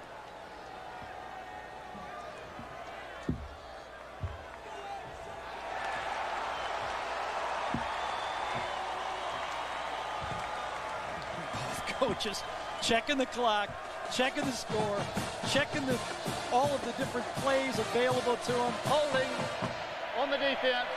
The hold occurred on an eligible receiver. Half the distance to the goal. Automatic first down. That was a first down because the ball was in the air. The quarterback threw it. Had he been sacked back there, it would not have been an automatic first down. First down and goal just inside the 5-yard line. Quentin Griffin will line up right behind Heupel. They fake it to him. Heupel's going to throw it. Incomplete. This guy doesn't look like he hears one thing out here, does he? I mean, calm, thinking, always thinking forward, never thinking about your mistakes, but thinking about the next play. Second down, the son of a coach from Aberdeen, South Dakota. And there, with his arms folded, is Mr. Heupel. So Kim's team is playing today, and he's not stalking the sideline up there in the Dakotas. Second down and goal.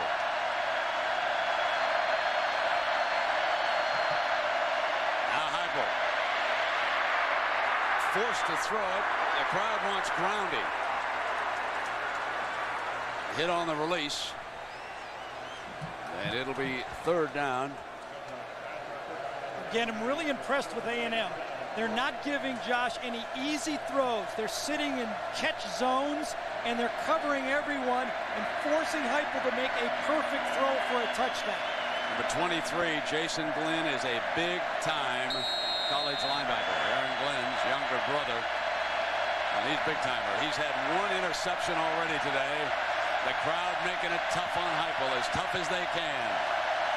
Third down and goal. He's got him up here if he wants to bump and run.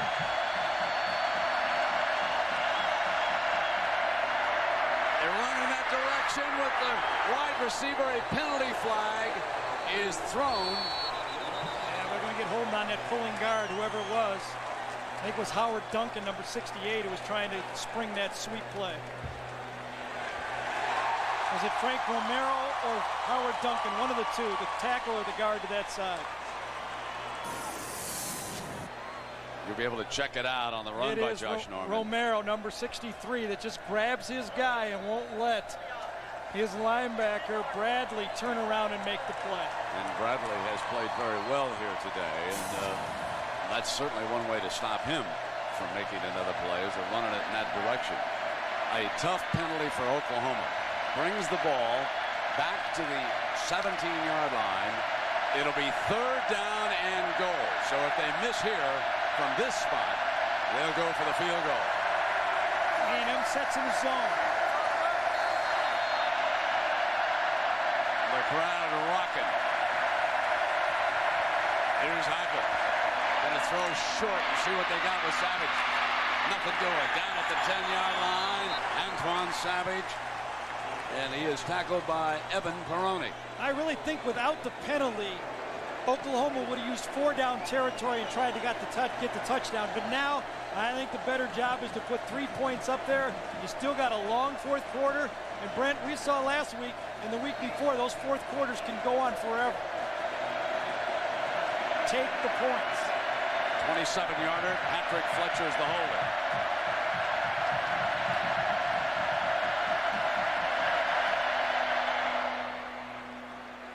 He's got it.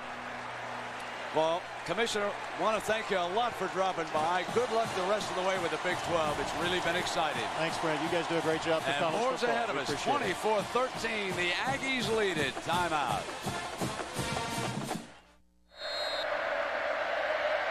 24-13. Oklahoma to kick it off after the field goal by Duncan.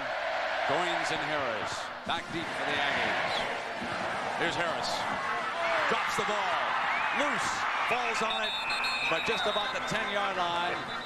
And we check in with John Saunders on a Northwestern update.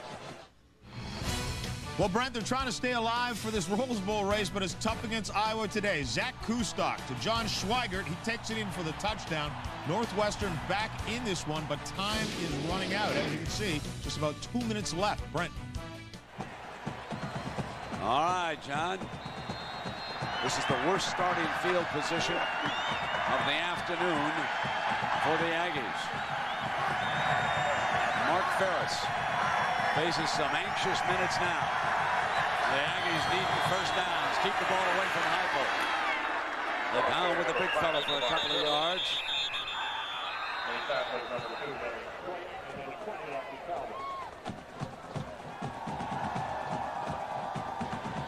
See how dangerous it is where they have to go. That yellow line on your screen, that's the 1st and 10 line. That's brought to you by Pacific Light.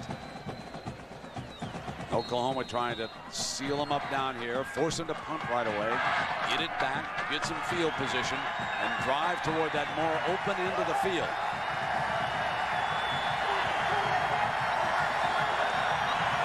Here's 2nd down and 8.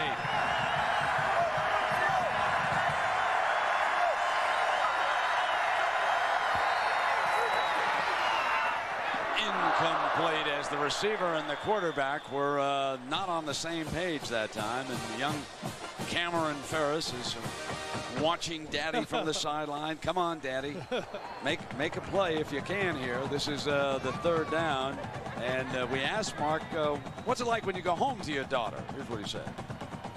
So she doesn't care about football, you know. I'm just her dad, and that, you know, that's what's great about it to me. I can have a bad game or a bad practice or a bad week, and you know, it doesn't matter to her. I'm still going to be her dad, and that's what makes it special for me. Is that, you know, it takes a little pressure off, I think.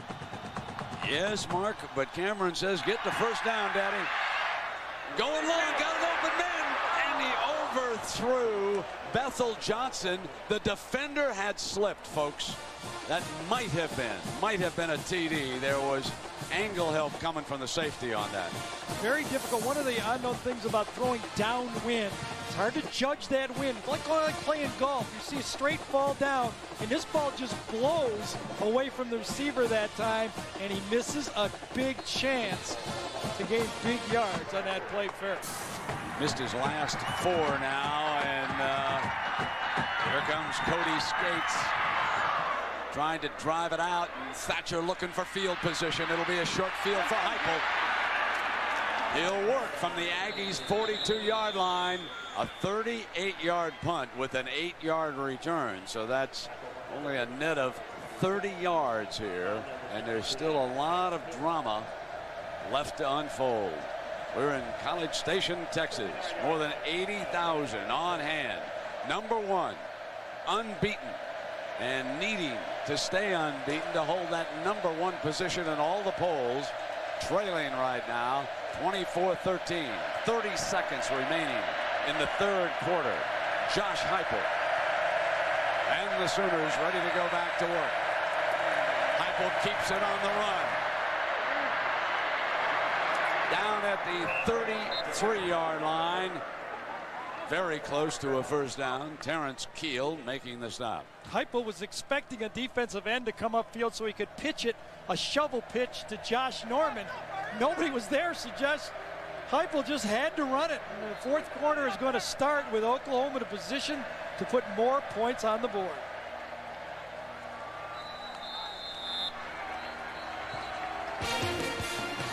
So we come to the end of the third quarter. And we'll be back after this message and a word from our ABC stations.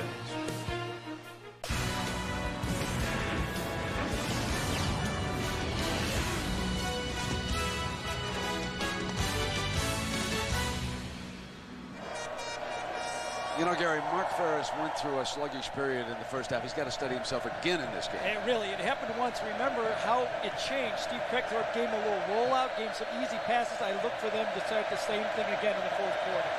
Heupel and OU. Second down and 2 for the top right, the blitz. End around, and they cut the blitz. Off that open corner, first down. Curtis Fagan from Houston, Texas, coming around, and the blitzing linebacker, Jay Brooks, was caught up in the traffic, 13 yards. Let's give a little salute to this offensive line this time. They pick up the blitz, they're going to hand it, and they just wall it inside. Heupel gets one push, and then he gets out in front and gets in front of somebody else and gets a kind of a knee block again. Folks, that was 2 blocks from Heupel. First he got the blitzer, pushed him out of the way. Yep. Then he went back outside. First down and 10 now. A push and a block. And here comes Griffin. Squirts into the secondary. End zone. Touchdown, Oklahoma.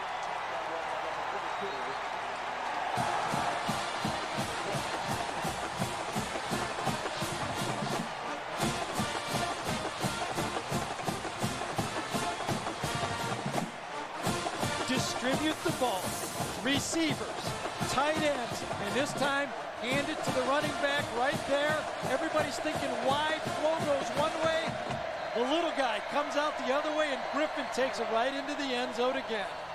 Jamison, who had intercepted a pass, missed the tackle that time in the secondary. We got a timeout. The Sooners are right back in it.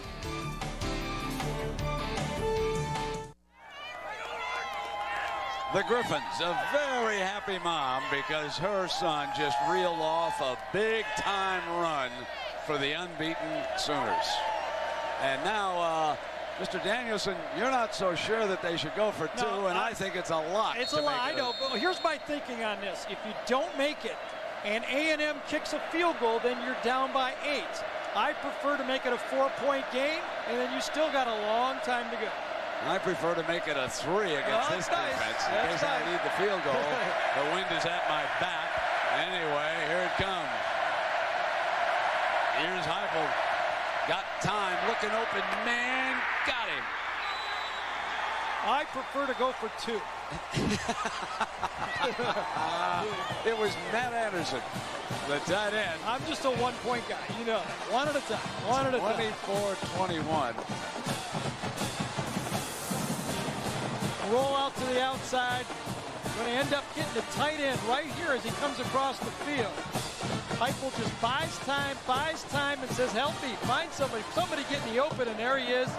I don't even know if he was throwing to him, to tell you the truth. I think he was throwing to the back of the end zone that time to Curtis Fagan. And Ken Heupel said we taught Josh well. Let's check in now with Jackaroo. Well, Brett, now the burden will be put upon the defense of the Sooners. They need to get the ball back. No big surprise, though, that Bob Stoops is a big-time guy on defense. Why?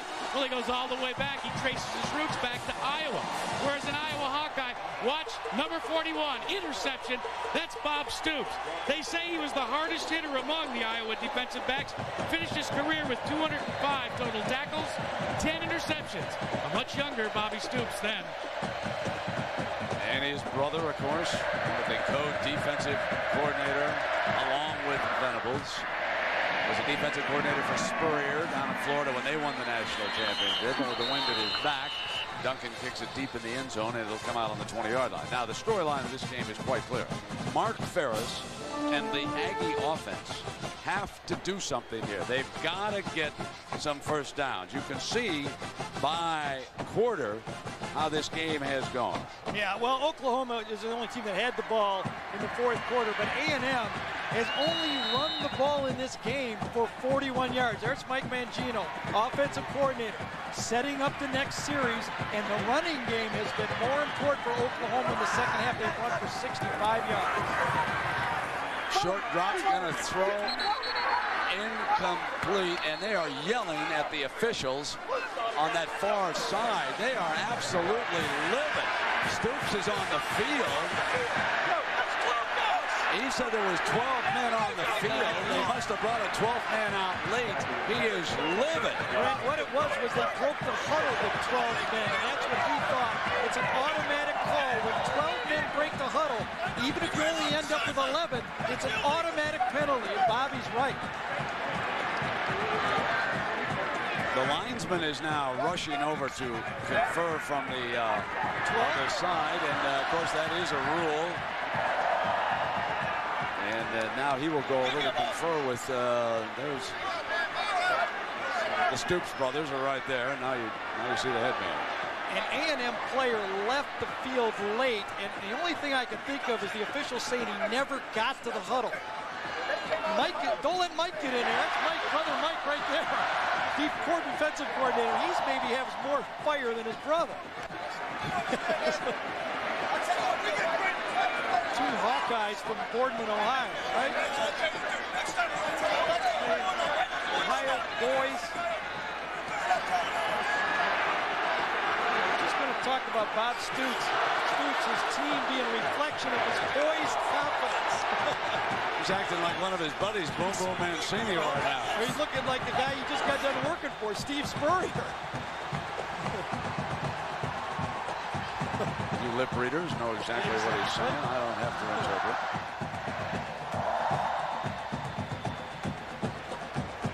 And on the other side, folks, calmness, stability. And when are we going to get a first down is what he's wondering. We talked about the jam to the outside. This time the corner gets the jam, and that open area where the ball is thrown can't be completed. You want to get on the mic?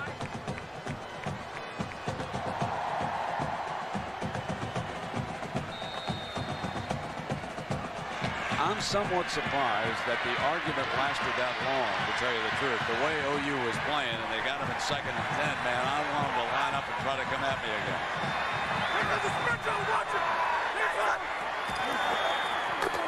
Here's the Whitaker breaks free, still going to the 35. A first down before Marshall can bring Richard Whitaker down on a fine run, his best of the day. Ran right through Roger Steffen, number 9, right here is going to miss the tackle.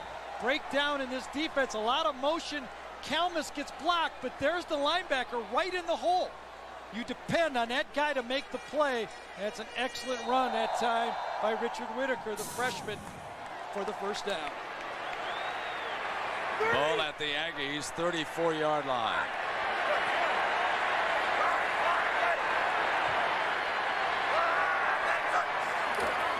On first down, Ferris is going to throw it. Beautiful catch on the near sideline as Mark Ferris hits Ferguson, and he showed you his skill for 29 yards. Folks, remember that play. That could be one of the biggest plays of the season in college football. This is some grab. Huge, great coverage on the play by Ante Jones right here. Now watch this throw right there, and up and getting it right over the inside shoulder, catch and throw, just exactly how you teach it, coach it, and execute it. Ferguson trots off. Two big plays, one on the running game and one by Ferris and Ferguson to move the chains again. Goins is in the slot, comes in motion. Coming back around on the end around, it's going to be Goins looking daylight. Out of bounds at the 5-yard line. And the coach, I believe, went flying that time. Yes, he did on the near sideline. R.C. Slocum went down. Got a little smile, saying I could have avoided it.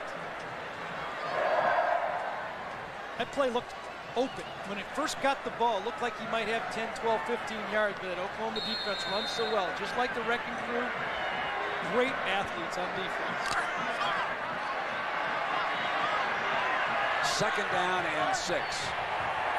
Ball at 32, and Ferris backs him up into the shotgun. He's going to throw it.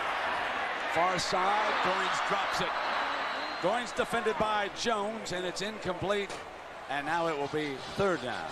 Oh, we heard from Kevin Weiberg, the commissioner of the Big 12. A very busy day. Missouri at the half winning. Texas Tech up.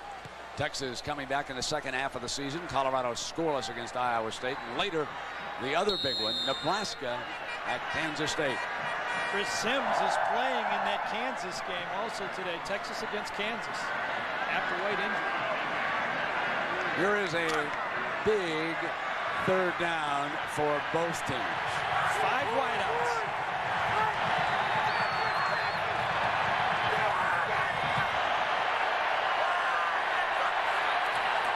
Quarterback draw. Dives. I believe he may have just gotten the 1st down. Ferris put it down. The linesman will spot it, and then they will measure for it. You could tell from the yellow line that his knees came down just in front of it. But it looks from the yellow line that he might be a football short, but it's going to be one of those calls. Let's see if the yellow line matches up with the actual line. It looked like he was about 1.5 foot short. There you can see how much they need. And that 1st and 10 line is brought to you by Pacific Life. And isn't that a good aid for fans at home? Don't we all like that? Great perspective of on the field. About a football short. Now 4th down, you got to go here, right, Gary? I think you do. You're kicking into the wind. And you've got Toombs. And you've got Toombs. And remember, the quarterback sneak by Oklahoma didn't work. I think I give it to the big guy, Toombs. Toombs on the field, number 5. He drops back out with Ferris. You can see him on the left side of your screen. In this situation, they put Toombs in the tailback position to hand him the ball. Now the challenge is to that offensive line. Don't give any penetration to allow the outside guys to come around the back end to make the tackle. Don't jump to the snap count either. So a couple of tight ends you can see down there. Seth McKinney, number 77, is a very good offensive center. Oklahoma in a tight goal line. Here's Toombs for the 1st down. Breaks free. Still on his feet. Toombs still battling. Toombs. Oh my goodness. Oh my goodness. Touchdown. You talk about a tombstone. 27 yards, and he may have buried OU.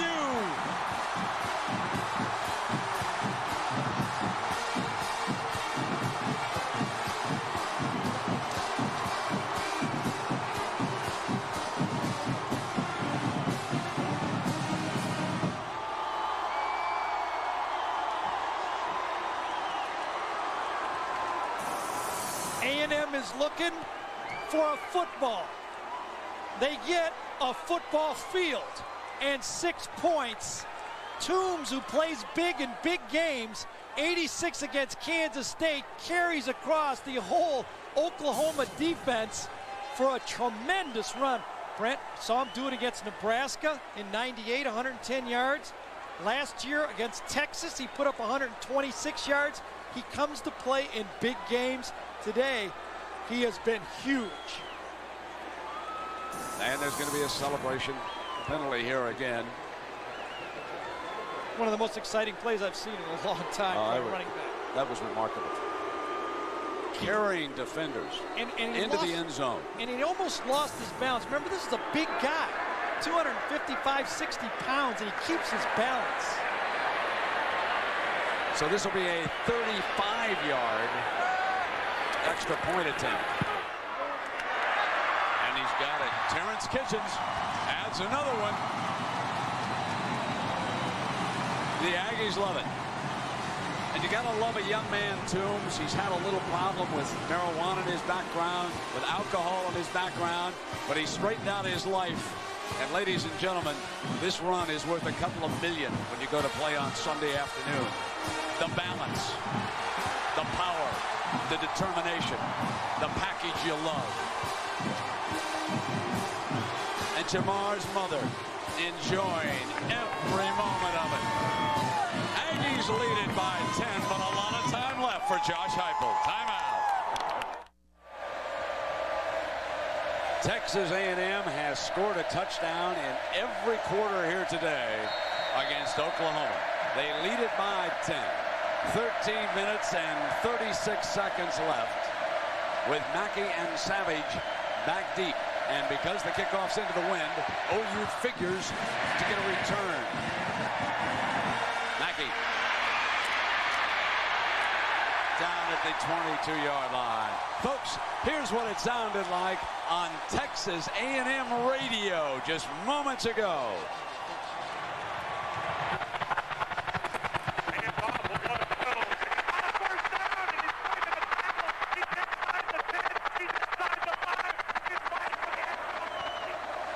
Real static there, folks, but I think you get the idea. It was plenty exciting. Look at the size of that guy's neck. Woo, what a package.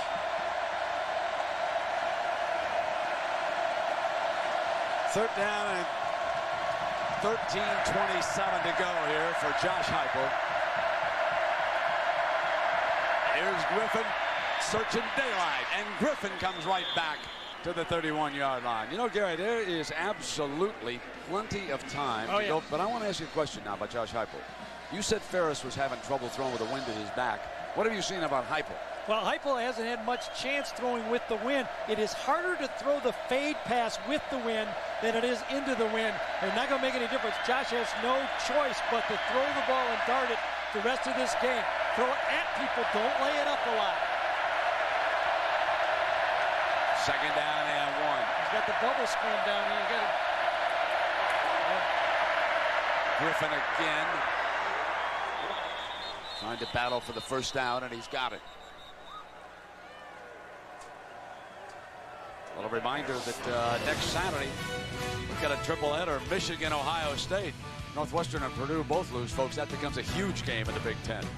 Then we've got regional activity, and then the main event, 8 Eastern, next Saturday. Florida State. Talent, speed, power, you'll see it all in that baby. Heupel fires on first down to Savage, who's at the 36-yard line. Had to battle for just a yard or two that time with Flemons hanging on. Nice play by number 99. Yeah, that time the play was open the time before, and this time Mangione and Chuck Long, the two play callers for Oklahoma, came back to it, and the A&M defense shifted. There's Mark Mangione right there, calling the plays along with the help of Chuck Long, the quarterback coach. Second and 9.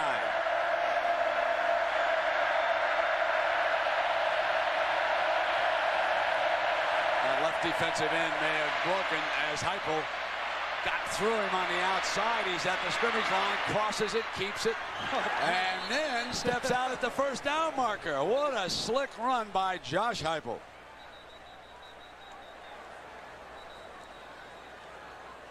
And we've got an injured Aggie down on the field here at the 25-yard line already. The Aggies have lost Sammy Davis, now his high school running mate, and an outstanding linebacker, Jason Glenn, is down here. He has already come up with big interception in this game. This would be a terrible blow to the Aggies. A reminder that coming up next, one of the most prestigious events in golf, the American Express Championship, the World Golf Championships, and all eyes will be on Tiger Woods. We'll take a break. Reveille says, come on, let's get Jason healthy. Timeout.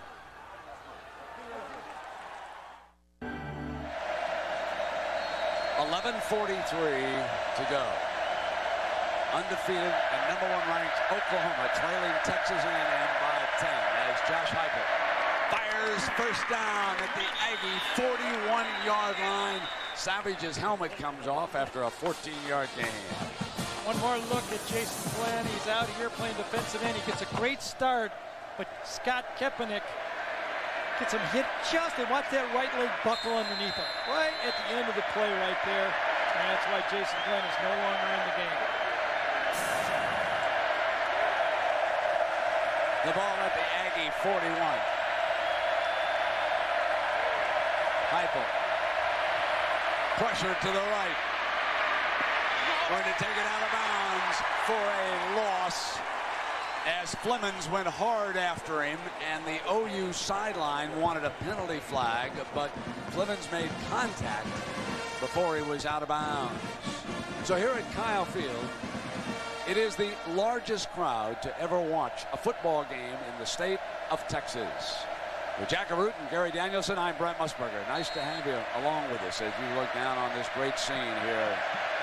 Kyle Field, the home of the 12th man. 2nd and 12 for Josh Heupel, the unofficial leader in the exit polls for the Heisman Trophy. And on 2nd down, he'll throw it in underneath. And the Aggies jump the tight end, Trent Smith. And Jason Glenn, who was injured on the play. Jack Root, what's the latest? Well, Brett, the preliminary indication from the athletic trainer is that it is a sprained knee. They're going to continue to evaluate it. They have said they have not totally removed him from the game. They hope to patch him up and get him back in later. I find that a little hard to believe. Jack, they need him. They've already lost Sammy Davis from the corner. Jason Glenn. That's 2 playmakers. Josh Heupel trying to take advantage now. Glenn over on the sideline. Here's 3rd down and 10. A huge play for both sides. A 3-man rush. Heupel fires near side, out of bounds, I believe, or did he catch it? They mark it that he caught it. He was in the air for the 1st down. This is some play by Antoine Savage. The Big 12 Freshman of the Year in 1999. It looked to me like he dropped his back leg back as he caught it. Up in the air, just taps down his left play. What a beautiful play. What a beautiful play. His left foot, he goes up, has the presence to know he's close, concentrates at 2 things, and gets the left toe down. Perfect. Beautiful. 1st down. Inside the 30-yard line. Heupel on a fake, slips down. Gain of about a yard. And let's check in with John Saunders on Purdue, Michigan State. Brent, time for the Burger King play of the day. Purdue looks like they're going to have to wait until next week to clinch the Rose Bowl. Little John Flowers here loses a shoe and still busts it for 48 yards in the touchdown. 30-10 is the score. So here on ABC next week at 3:30, we'll have Indiana at Purdue as Purdue tries to clinch the Rose Bowl. An amazing performance by the Spartans today, John. 2nd down. Near for Josh Heupel. The Sooners need 9 yards for a 1st down. Heupel fires for it to the 20-yard line, short of the 1st down. Those big physical receivers just keep moving around. This time it's Fagan. Last time it was Savage. Then it goes to little Griffin. Big guy, little corner to the outside, pushes off, ball's right there. Perfect job. Buell, who replaced Davis, is being picked on by Heupel. 3rd down. They've got the matchup they want. Now Heupel is perfect in this drive. He's 5 of 5 for 36 yards. And he puts it right back in the hands of Fagan again, who crosses the 15-yard line. So the chains move again, and the Sooners are on the march.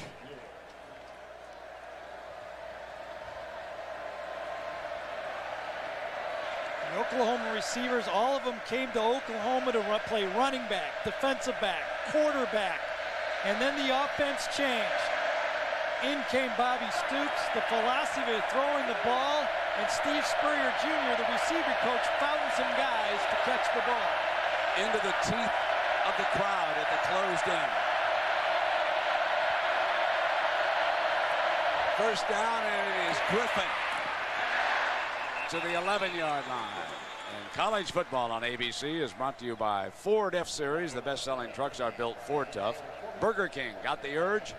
Dell and Dr. Pepper and your local Dr. Pepper bottler. Dr. Pepper makes the world taste better. A little over 8 minutes to go here as Jason Glenn. He comes back. We'll give him a special award. Boy, he had played a great football game though. 2nd down and 7.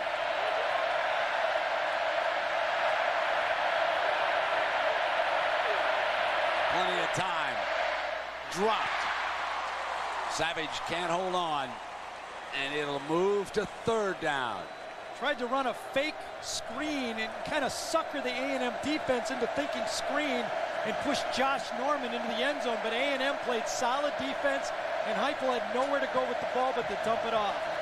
Remember now, trailing by 10, if they don't get closer this time, OU can still settle for the field goal and play for the touchdown the next time if they stop the Aggies. Here's the 14th play of this drive. Must reach the 4-yard line for a 1st down. Heupel. Time, sprints left. He's going to keep it on the run. Dives for the 1st down. He's got the 1st down for Oklahoma. It's 1st and goal. Well, Josh Heupel came out of high school as a great athlete, basketball player, quarterback. He blew his knee out, had to rehab it, came to Oklahoma running a 5-flat 40. Now he's down to 4.75, and he needed all 4.75 to eke out this 1st down. A huge play by Josh Heupel. Great presence, knows where everything is on the field. Here's 1st and goal for Heupel. Checks the D. Here's Griffin. Touchdown, Oklahoma.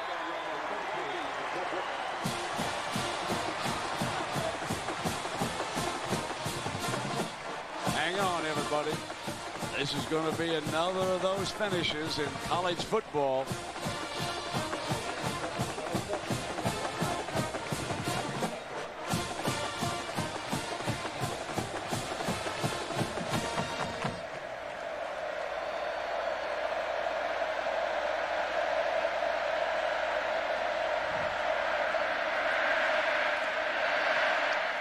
So Duncan makes it a 3-point game as the Sooners go 77 yards in 15 plays, and they took 5 minutes and 53 seconds, and now they're going to need the ball back. These games always come down to this 4th quarter one way or another, and now it's, as you said, A&M's offense has to answer the bell here. A 3-and-out or a turnover would be brutal right here. Just a fake reverse. Guy coming across, don't hand it to him this time. Just give it to Griffin. Great blocking up front. The offensive line just rooted him out. Griffin goes in practically untouched. Bubba Burcham, number 59, really sealed off inside, the outstanding center for Oklahoma. Well, Bob Stoops and the Sooners have been through it this year. Big games, and we asked Stoops about OU playing in big games. We've had a number of big games through this year, and our players really enjoy that atmosphere and are relaxed in it and are really excited about being in the middle of it and competing.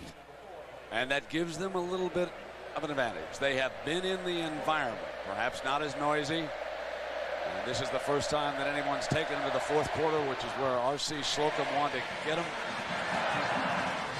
So coming out is Goins. Goins slips at tackle, still going, breaks free.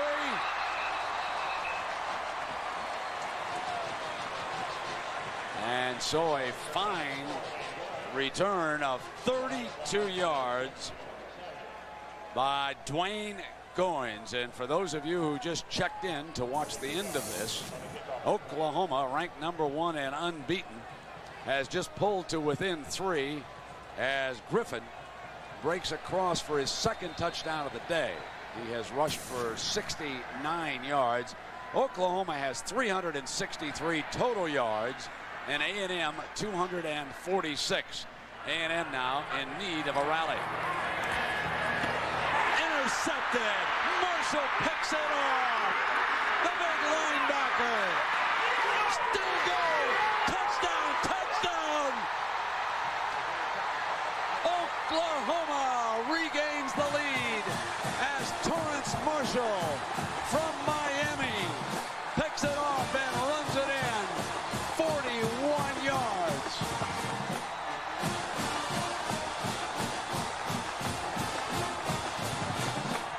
That time Mark Ferris tried to throw the ball over the middle. Torrance Marshall said, The two linebackers that we featured earlier, Brent, Kalmus and Marshall, they're playmakers. They're on the field, and they understand the game, and they read the game so well. The young man has a brother who plays for the Miami Hurricanes. He came to play for OU. And he made perhaps the biggest play of the season for the unbeaten Sooners as Duncan adds the extra point. And Aggie land just a little bit quieter than it has been for the last couple of hours as OU leads it 35-31. Marshall is in here. It's the same defense that Oklahoma's been playing all day. Safety's deep. The linebacker's going to drop right into the play. Ferris never saw Marshall, who baited inside. Ferris lost sight of him, and then Mark Ferris misses the tackle right at the end of the play right there. He could have saved his team by making the play, and Marshall walks right into the end zone. Kalmus gets some credit for pushing. Well, you thought he missed the tackle? I thought he could have made the play. There he is, right there. Drops right into the play. Quarterback kind of jogs over on the play. And the one linebacker, Ferris, sees the play, does not see the linebacker when he lets it go. And there's the linebacker making one of those athletic plays that they're so good at. They never leave the field. Now watch Ferris as he comes over, trying to help out defensively. Getting set, and Kalmus just pushes him out of bounds. Yep. Does that count? It counts, but I think he could have got in there a lot harder. He was kind of giving it the jog. We saw Drew Brees go after a guy the right way. But Ferris is coming back out to play quarterback. He will have to. There's no choice. Still 7-13, 35-31. Let's take a look at the BCS computer rankings, unless they're revoting or someone's protesting down there in Miami. I guess they got, you know, whatever the heck it is. Anyway, Florida State, they're winning. Miami has already put it away against Pittsburgh. And how about Florida losing to South Carolina? Well, it's early. We get word that that's only in the first quarter. So a lot going on here today. First down and 10 now for the Aggies. And Ferris has to shake off that last pass.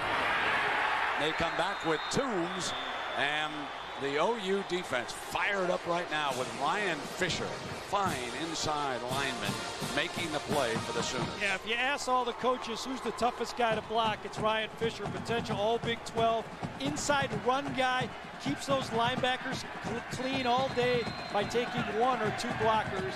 And boy, have the turnovers told a big part of this game. Remember the block punt, also 7 points for A&M early in the game. And a field goal certainly won't help now in the last 6.5 minutes. Ferris and the Aggies down 4. Incomplete. He threw high to Robert Ferguson, and Ferris may be a little shaky right now after that interception. I wonder if they got rough in the passer on this one. Oh, would that be a huge call? Yes, it is. Oh.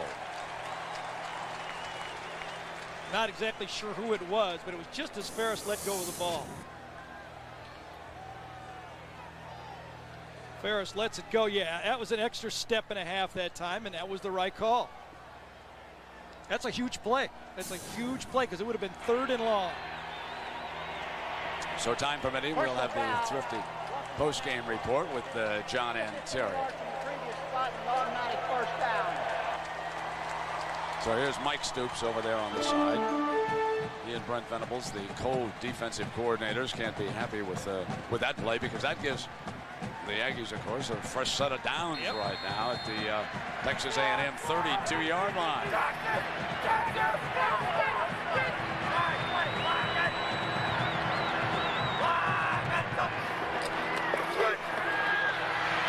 Now he's forced from the pocket on the run, lobs, caught, midfield, Greg Porter.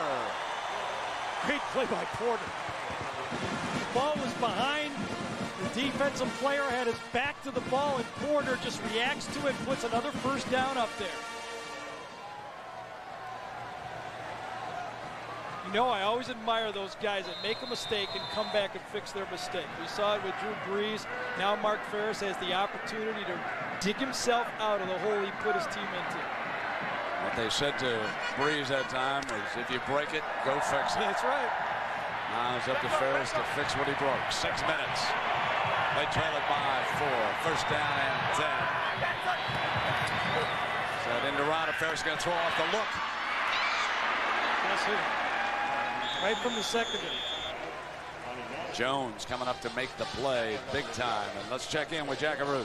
Well, Brent, all of a sudden, Mr. Ferris is starting to be pretty resilient after that miscue the last series, and he attributes that to baseball. He says, you know, you have to learn to live in the present when you play baseball, because one night you can go 4 for 4, the next night you can go 0 for 4. You can't worry about the past. You got to only think about the future. And the future is 2nd down and 9, Jack, 35-31.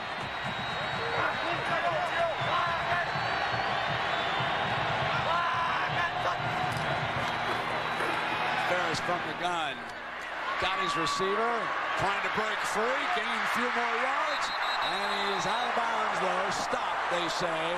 Stopped short of the 40-yard line, where they must reach for a first down. So Robert Ferguson was battling for extra yardage here. It's been the Michael Thompson on Ferguson all day. Thompson has won one play, but so far Ferguson, who started out so slow, has kind of gotten healthy just in time. 3rd and 2. This is 2-down territory at this point in the game with the final 5 minutes. Shotgun, and that's Big Toombs right off to the quarterback's left, who gets the call. Toombs barreling. Toombs first down inside the 35-yard line. So for those of you who just checked in for the exciting end of this with Jack Arute and Gary Danielson, I'm Brett Musburger, live before the largest football crowd ever in the state of Texas. And Oklahoma has just rallied to gain the lead on this defensive play right here by Torrance Marshall. The linebacker snapped it off. His running mate Kalmus makes the final push block, and Marshall from Miami dashes on into the end zone. His brother, already a winner today with the Hurricanes, and wouldn't he love to meet up with Miami down in the Orange Bowl for the national championship. Mom and Dad have had a difficult time watching both of their sons play this fall, going back and forth. First down and 10 coming up, and we've had an injured Sooner down on the field. Yeah, it was Brandon Everett who came up to tackle Jamar Toombs that time. He came up with Toombs, and he's a little crazy right now. He has no idea where he is. Kalmus and Marshall, the two linebackers, as Everett goes out. Sooner or later, they're going to get you. Kalmus and Marshall, great anticipation of plays, absolutely athletic. They adapt, they can run nickel or regular, and they've been accountable all year. They show up every game. So the clock is running. Inside of 5 minutes left in regulation.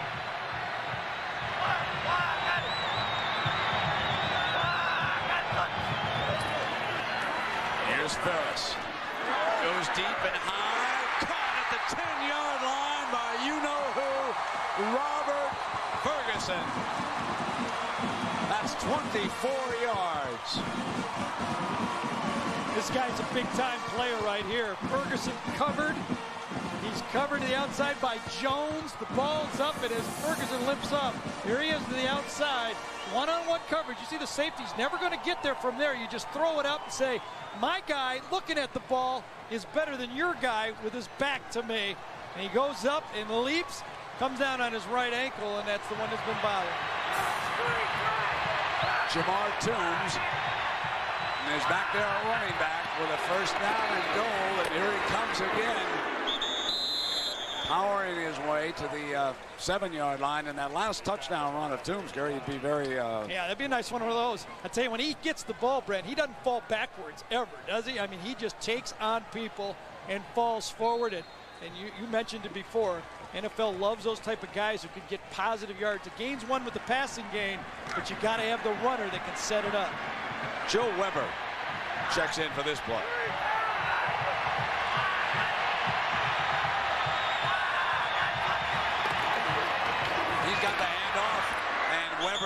to the 4-yard line, where it will be 3rd down for the Aggies right there. Ferris has the option on that play of keeping the ball or handing it off to the remaining running back. He has to read the defensive end. It was very close that time whether Mark Ferris could have kept it. 3rd down, OU with a late sub. Still no Toombs. Ferris to throw for it. Incomplete. Remember, a field goal won't help him. It's 4th down.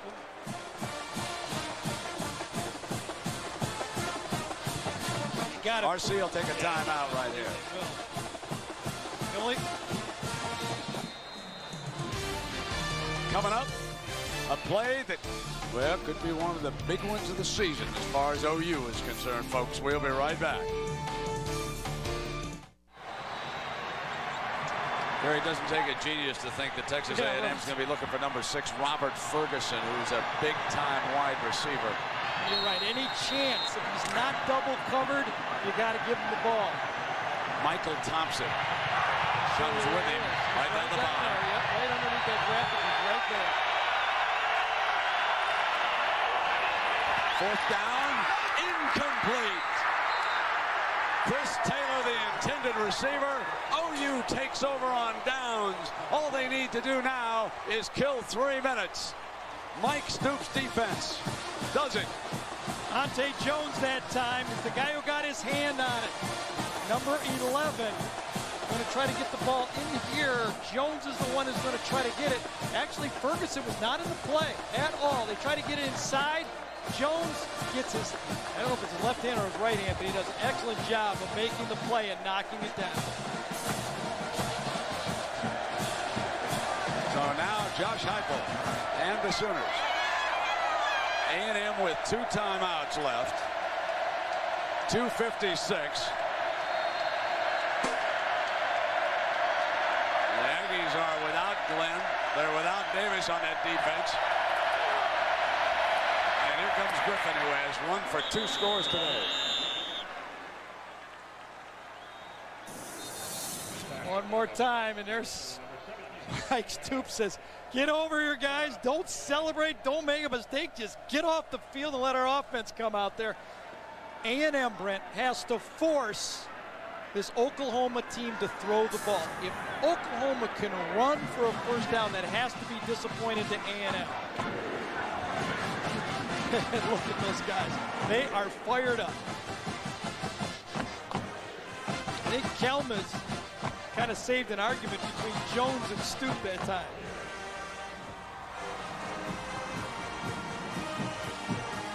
Our Chevrolet players of the game. Well, for the Aggies, big Jamar Toombs, who had a remarkable touchdown run in this game. He's their MVP. And Torrance Marshall, number 10. Now let's take a look. 2 of the most powerful touchdowns you'll ever see. Toombs carries 3 Sooners to the goal line. And then Marshall snaps off the pass. Gets a push block from his running mate Kalmus. Dashes in.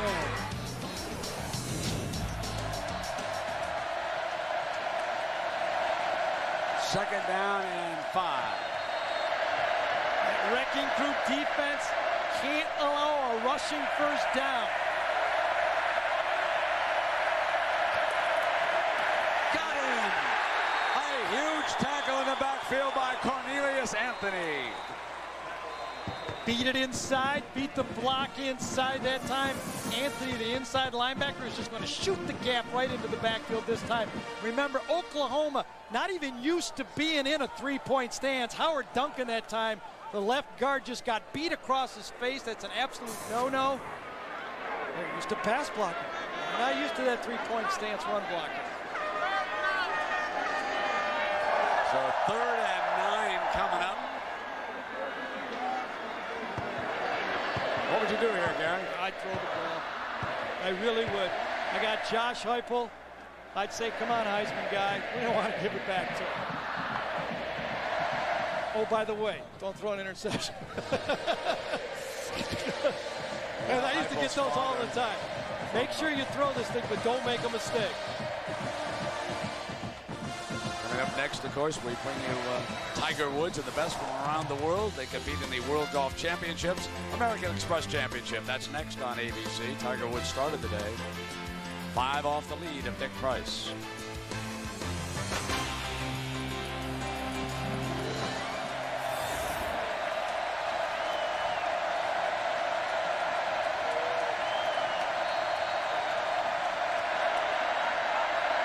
.240 on the clock. 3rd down and 9 for Heupel and the Sooners. Aggies show blitz. From the end zone, drops it off. It's complete. Savage, no first down. OU is forced to punt. What a play by Jay Brooks. What a play. A punt. Comes up with a huge tackle. What a play. Just sticking out his hand to trip him from behind. This wide receiver screen. And watch number 21 just pop into the play from the bottom of the screen. Remember, Jay Brooks has blocked 1 punt already today. They move him to the outside right. Partially blocked. Field position coming up for the Aggies. It was touched at the 43. So, Texas A&M with Bethel Johnson partially blocking the punt. The second time that the Aggies have rolled in on a punt. With 1:33 to go, Texas A&M trails number 1 ranked Oklahoma 35-31. The Aggies are out of timeouts.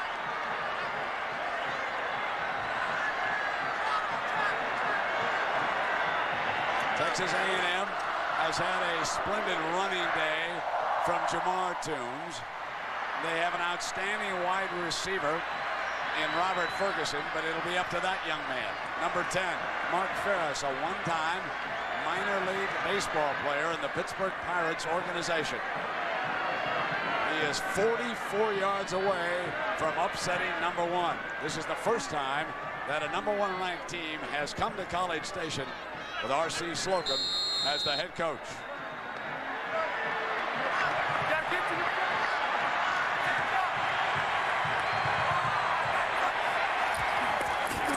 Ferris goes deep. Jump ball, 2nd and 10 on the incompletion. Ferguson defended by Jones.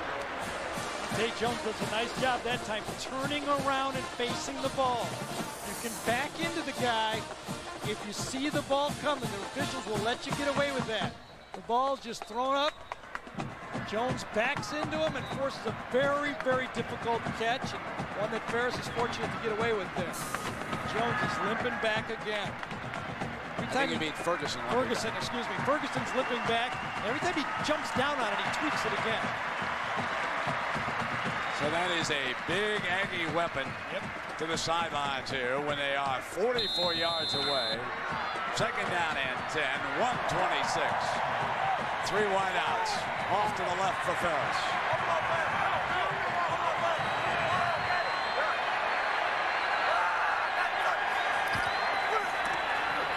Comes back to the right side, right through the hands. Through the hands of Derek Straits.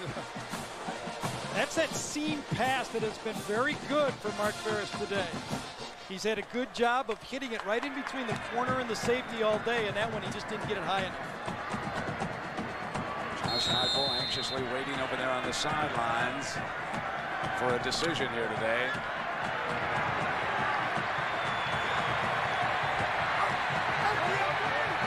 Third down and 10 for the Aggies.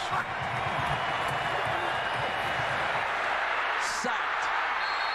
4th down as Roy Williams, the strong safety, sacks Ferris.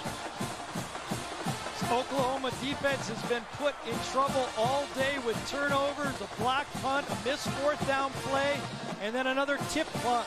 But they have responded and that was a gamble call from Mike Stoops. Roy Williams, the safety, is going to come from the left side. Ferris is going to look right, never sees him, and there's a huge play. And a flag comes flying. Probably 12 men in the huddle. 12 people. Prior to the snap, Now, substitution infraction, breaking the huddle with more than 12. Remember when Stoops lobbied hard over there on the sideline against that earlier. And this time he gets the call, and it comes at a huge time. It means that the Aggies will need 20 yards on this play. Stop them here. And unless there's a miracle, Oklahoma will stay undefeated and ranked #1. But they got a stiff test here today from the Aggies.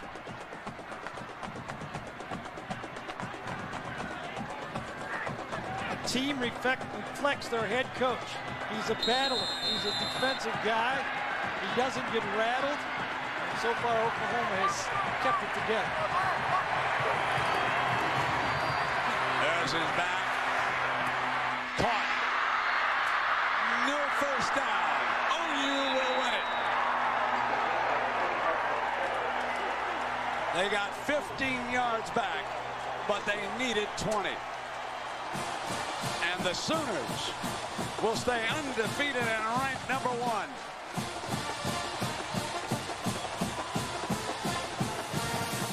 Stay back. The defense is off 10 yards. 3 safeties in the back. They're going to force the ball to be thrown short and then make the tackle. No mistakes. Ball thrown inside. Porter gets it and come up and make the tackle, and now you can take a knee. And the oranges fly for the Sooners. Oklahoma comes to one of the toughest venues in college football and survives a scare. Josh Heupel's father from Aberdeen, South Dakota, enjoys the performance that his son put on here today. Oklahoma pulls it out. Marshall with an interception dashes in for the winning touchdown. So this time, a big A to the OU defense. RC and Stoops meeting in midfield. And remember, Tiger Woods is coming up next. 35-31, ABC Sports Online at ESPN.com. Keyword ABC, college football. For Jack Arute and Gary Danielson, I'm Brent Musburger. So long, everybody. This has been a presentation of ABC Sports. Oklahoma remains unbeaten, coming back to beat Texas A&M this afternoon, 35-31. The final. Oklahoma, #1 in the nation, still at 9-0 after the game. A very happy Bob Stoops was talking about it. Coach, first of all, congratulations. That was a close one. Great game. Texas A&M's an excellent football team, and we're very fortunate. You know, the turnovers we had, they played well, made plays, and fortunately we came up with more here in the second half to win the game, and that interception by Torrance Marshall to get us ahead was just exceptional. Is that what turned the game around, in your opinion? Sure it was, to put us ahead. Now, again, our players, too, they what character to hold in there, to keep their poise. And we told them it'd probably go down to the last series, and it did. And to win this way in a great team and an environment like this is great. Coach, they say that a team takes on the character of its coach. Do you agree with that? Because you never quit. Well, I tell you, I don't want to talk about me. The players deserve the credit, and I'm blessed to have a great group of players to work with. Go celebrate. Thank you, Jack. Appreciate it. Goal sitting out there right in front of us. Let's go after them. And we lightened up, loosened up a little bit, and played better.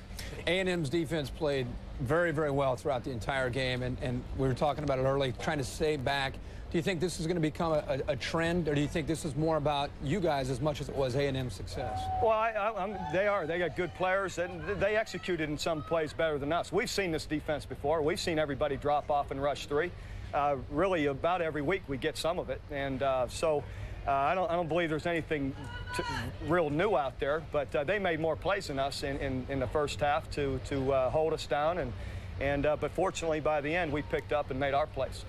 Josh Heupel comes in as most people's Heisman frontrunner. Didn't have monster stats by his standards, but got a huge play with his legs there in your touchdown drive that brought you within 3. Josh is a much better athlete than everybody gives him credit for. Without question, he can run. He's a good athlete, and he just finds a way to win. And he doesn't get concerned with his stats, and if he needs to run, scramble, buy some time, find a guy open, he can do that, and really feels comfortable doing it. Well, the whole Sooner team found a way to win in a very tough environment. Congratulations, Coach. Thanks, Sooners 2 more steps before a potential conference championship rematch against Nebraska or Kansas State. Kansas State and then #1 Nebraska. Today, another tough test for the Sooners at Texas A&M. The Aggie crowd has been waiting for this one, and their goal today was to set a record as the loudest sports crowd ever. They had the audio meter ready, but the Aggie fans couldn't break the record of 128 decibels. That's music to Brett's ears. Second quarter, game tied at 10 when Mark Ferris finds Robert Ferguson in the back of the end zone, 4-yard touchdown.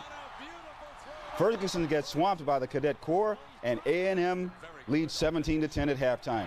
Fourth quarter, Aggies up 24-21. Jamar Toombs can really taste it. Check out this run as he carries the Sooner defense, or at least half of them, into the end zone for a 27-yard touchdown. It's 31-21 Aggies, but the game is not over. On Oklahoma's next possession, Josh Heupel guides them downfield, and Quentin Griffin finishes it off with a 2-yard touchdown run to make it a 3-point game at 31-28. On the Aggies' next play from scrimmage, disaster strikes. Mark Ferris is picked off by Torrance Marshall, and the big fella is taking it to the house. He goes 41 yards the other way for the game-winning touchdown. Oklahoma gets a scare, but hangs on for a 35-31 victory. And if anyone knows about the Oklahoma Sooners and what they can and can't do, well, you know, as a Texas fan, our 2 most hated rivals are Oklahoma and Texas A&M. So you can imagine my mixed emotions today. It's kind of like asking Ralph Nader, who do you want to be president? You know, I mean, come on.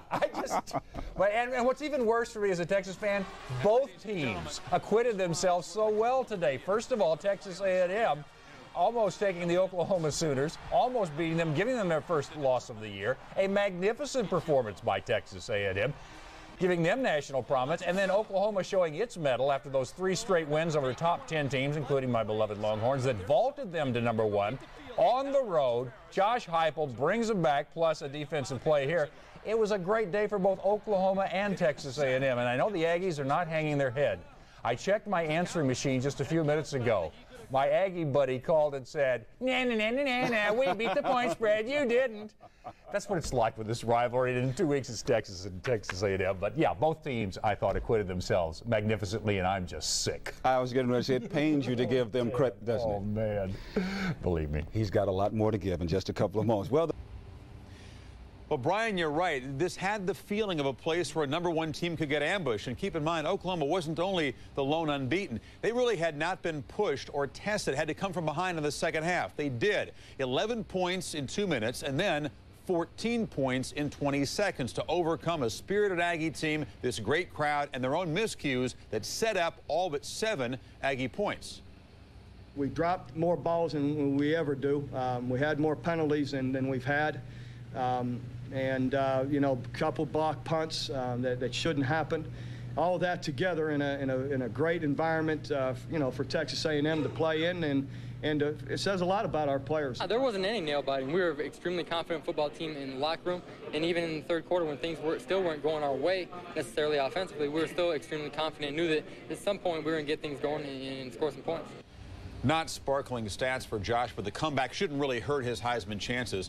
What does Stoops learn about his team in their first real fourth-quarter test? Well, Chris, first of all, I think Oklahoma staff learned a lot about themselves. This is the first time the Oklahoma staff, since they've been together, had to put together a game plan in the fourth quarter and make adjustments, and I think they did a tremendous job of that. Oklahoma learned that they could win a game with Josh Heupel averaging only 6 yards per completion. That's important. But the most important thing I think they learned, that they could play clutch defense in the red zone to win a big ball game. And, Kirk, I think those points will help them in the Big 12 game, and if they get to the national title game, those important points right there will really help this football team. I agree with you. Let's not lose the fact that Texas A&M took advantage of a great atmosphere, played hard on both sides of the ball. Mark Ferris made some plays. The defense probably played against Oklahoma as well as any defense all year. They're very emotional, keeping everything in front of them. A&M, hats off to you because of the effort that you gave out today. But Oklahoma, I think you just heard from Chris and Lee, the character that they demonstrated throughout this football game, especially in the second half. They scored 22 points in the fourth quarter, 10 points in the second half off turnovers. They didn't panic. They didn't get away from the game plan. They continued to come right back time after time. And you heard Josh Heupel say, you know what? We weren't nervous. And we can look in his eyes. He wasn't. He continued to go out there and just make plays. You know, 29 years ago, the score 35-31 was infamous for OU. It cost them a national championship, a loss to Nebraska. Sooner fans will always remember this 35-31 victory, which propels them a little bit closer to perhaps a shot at a national championship. Brian, that's a wrap from a depressed College Station. Let's go back to you.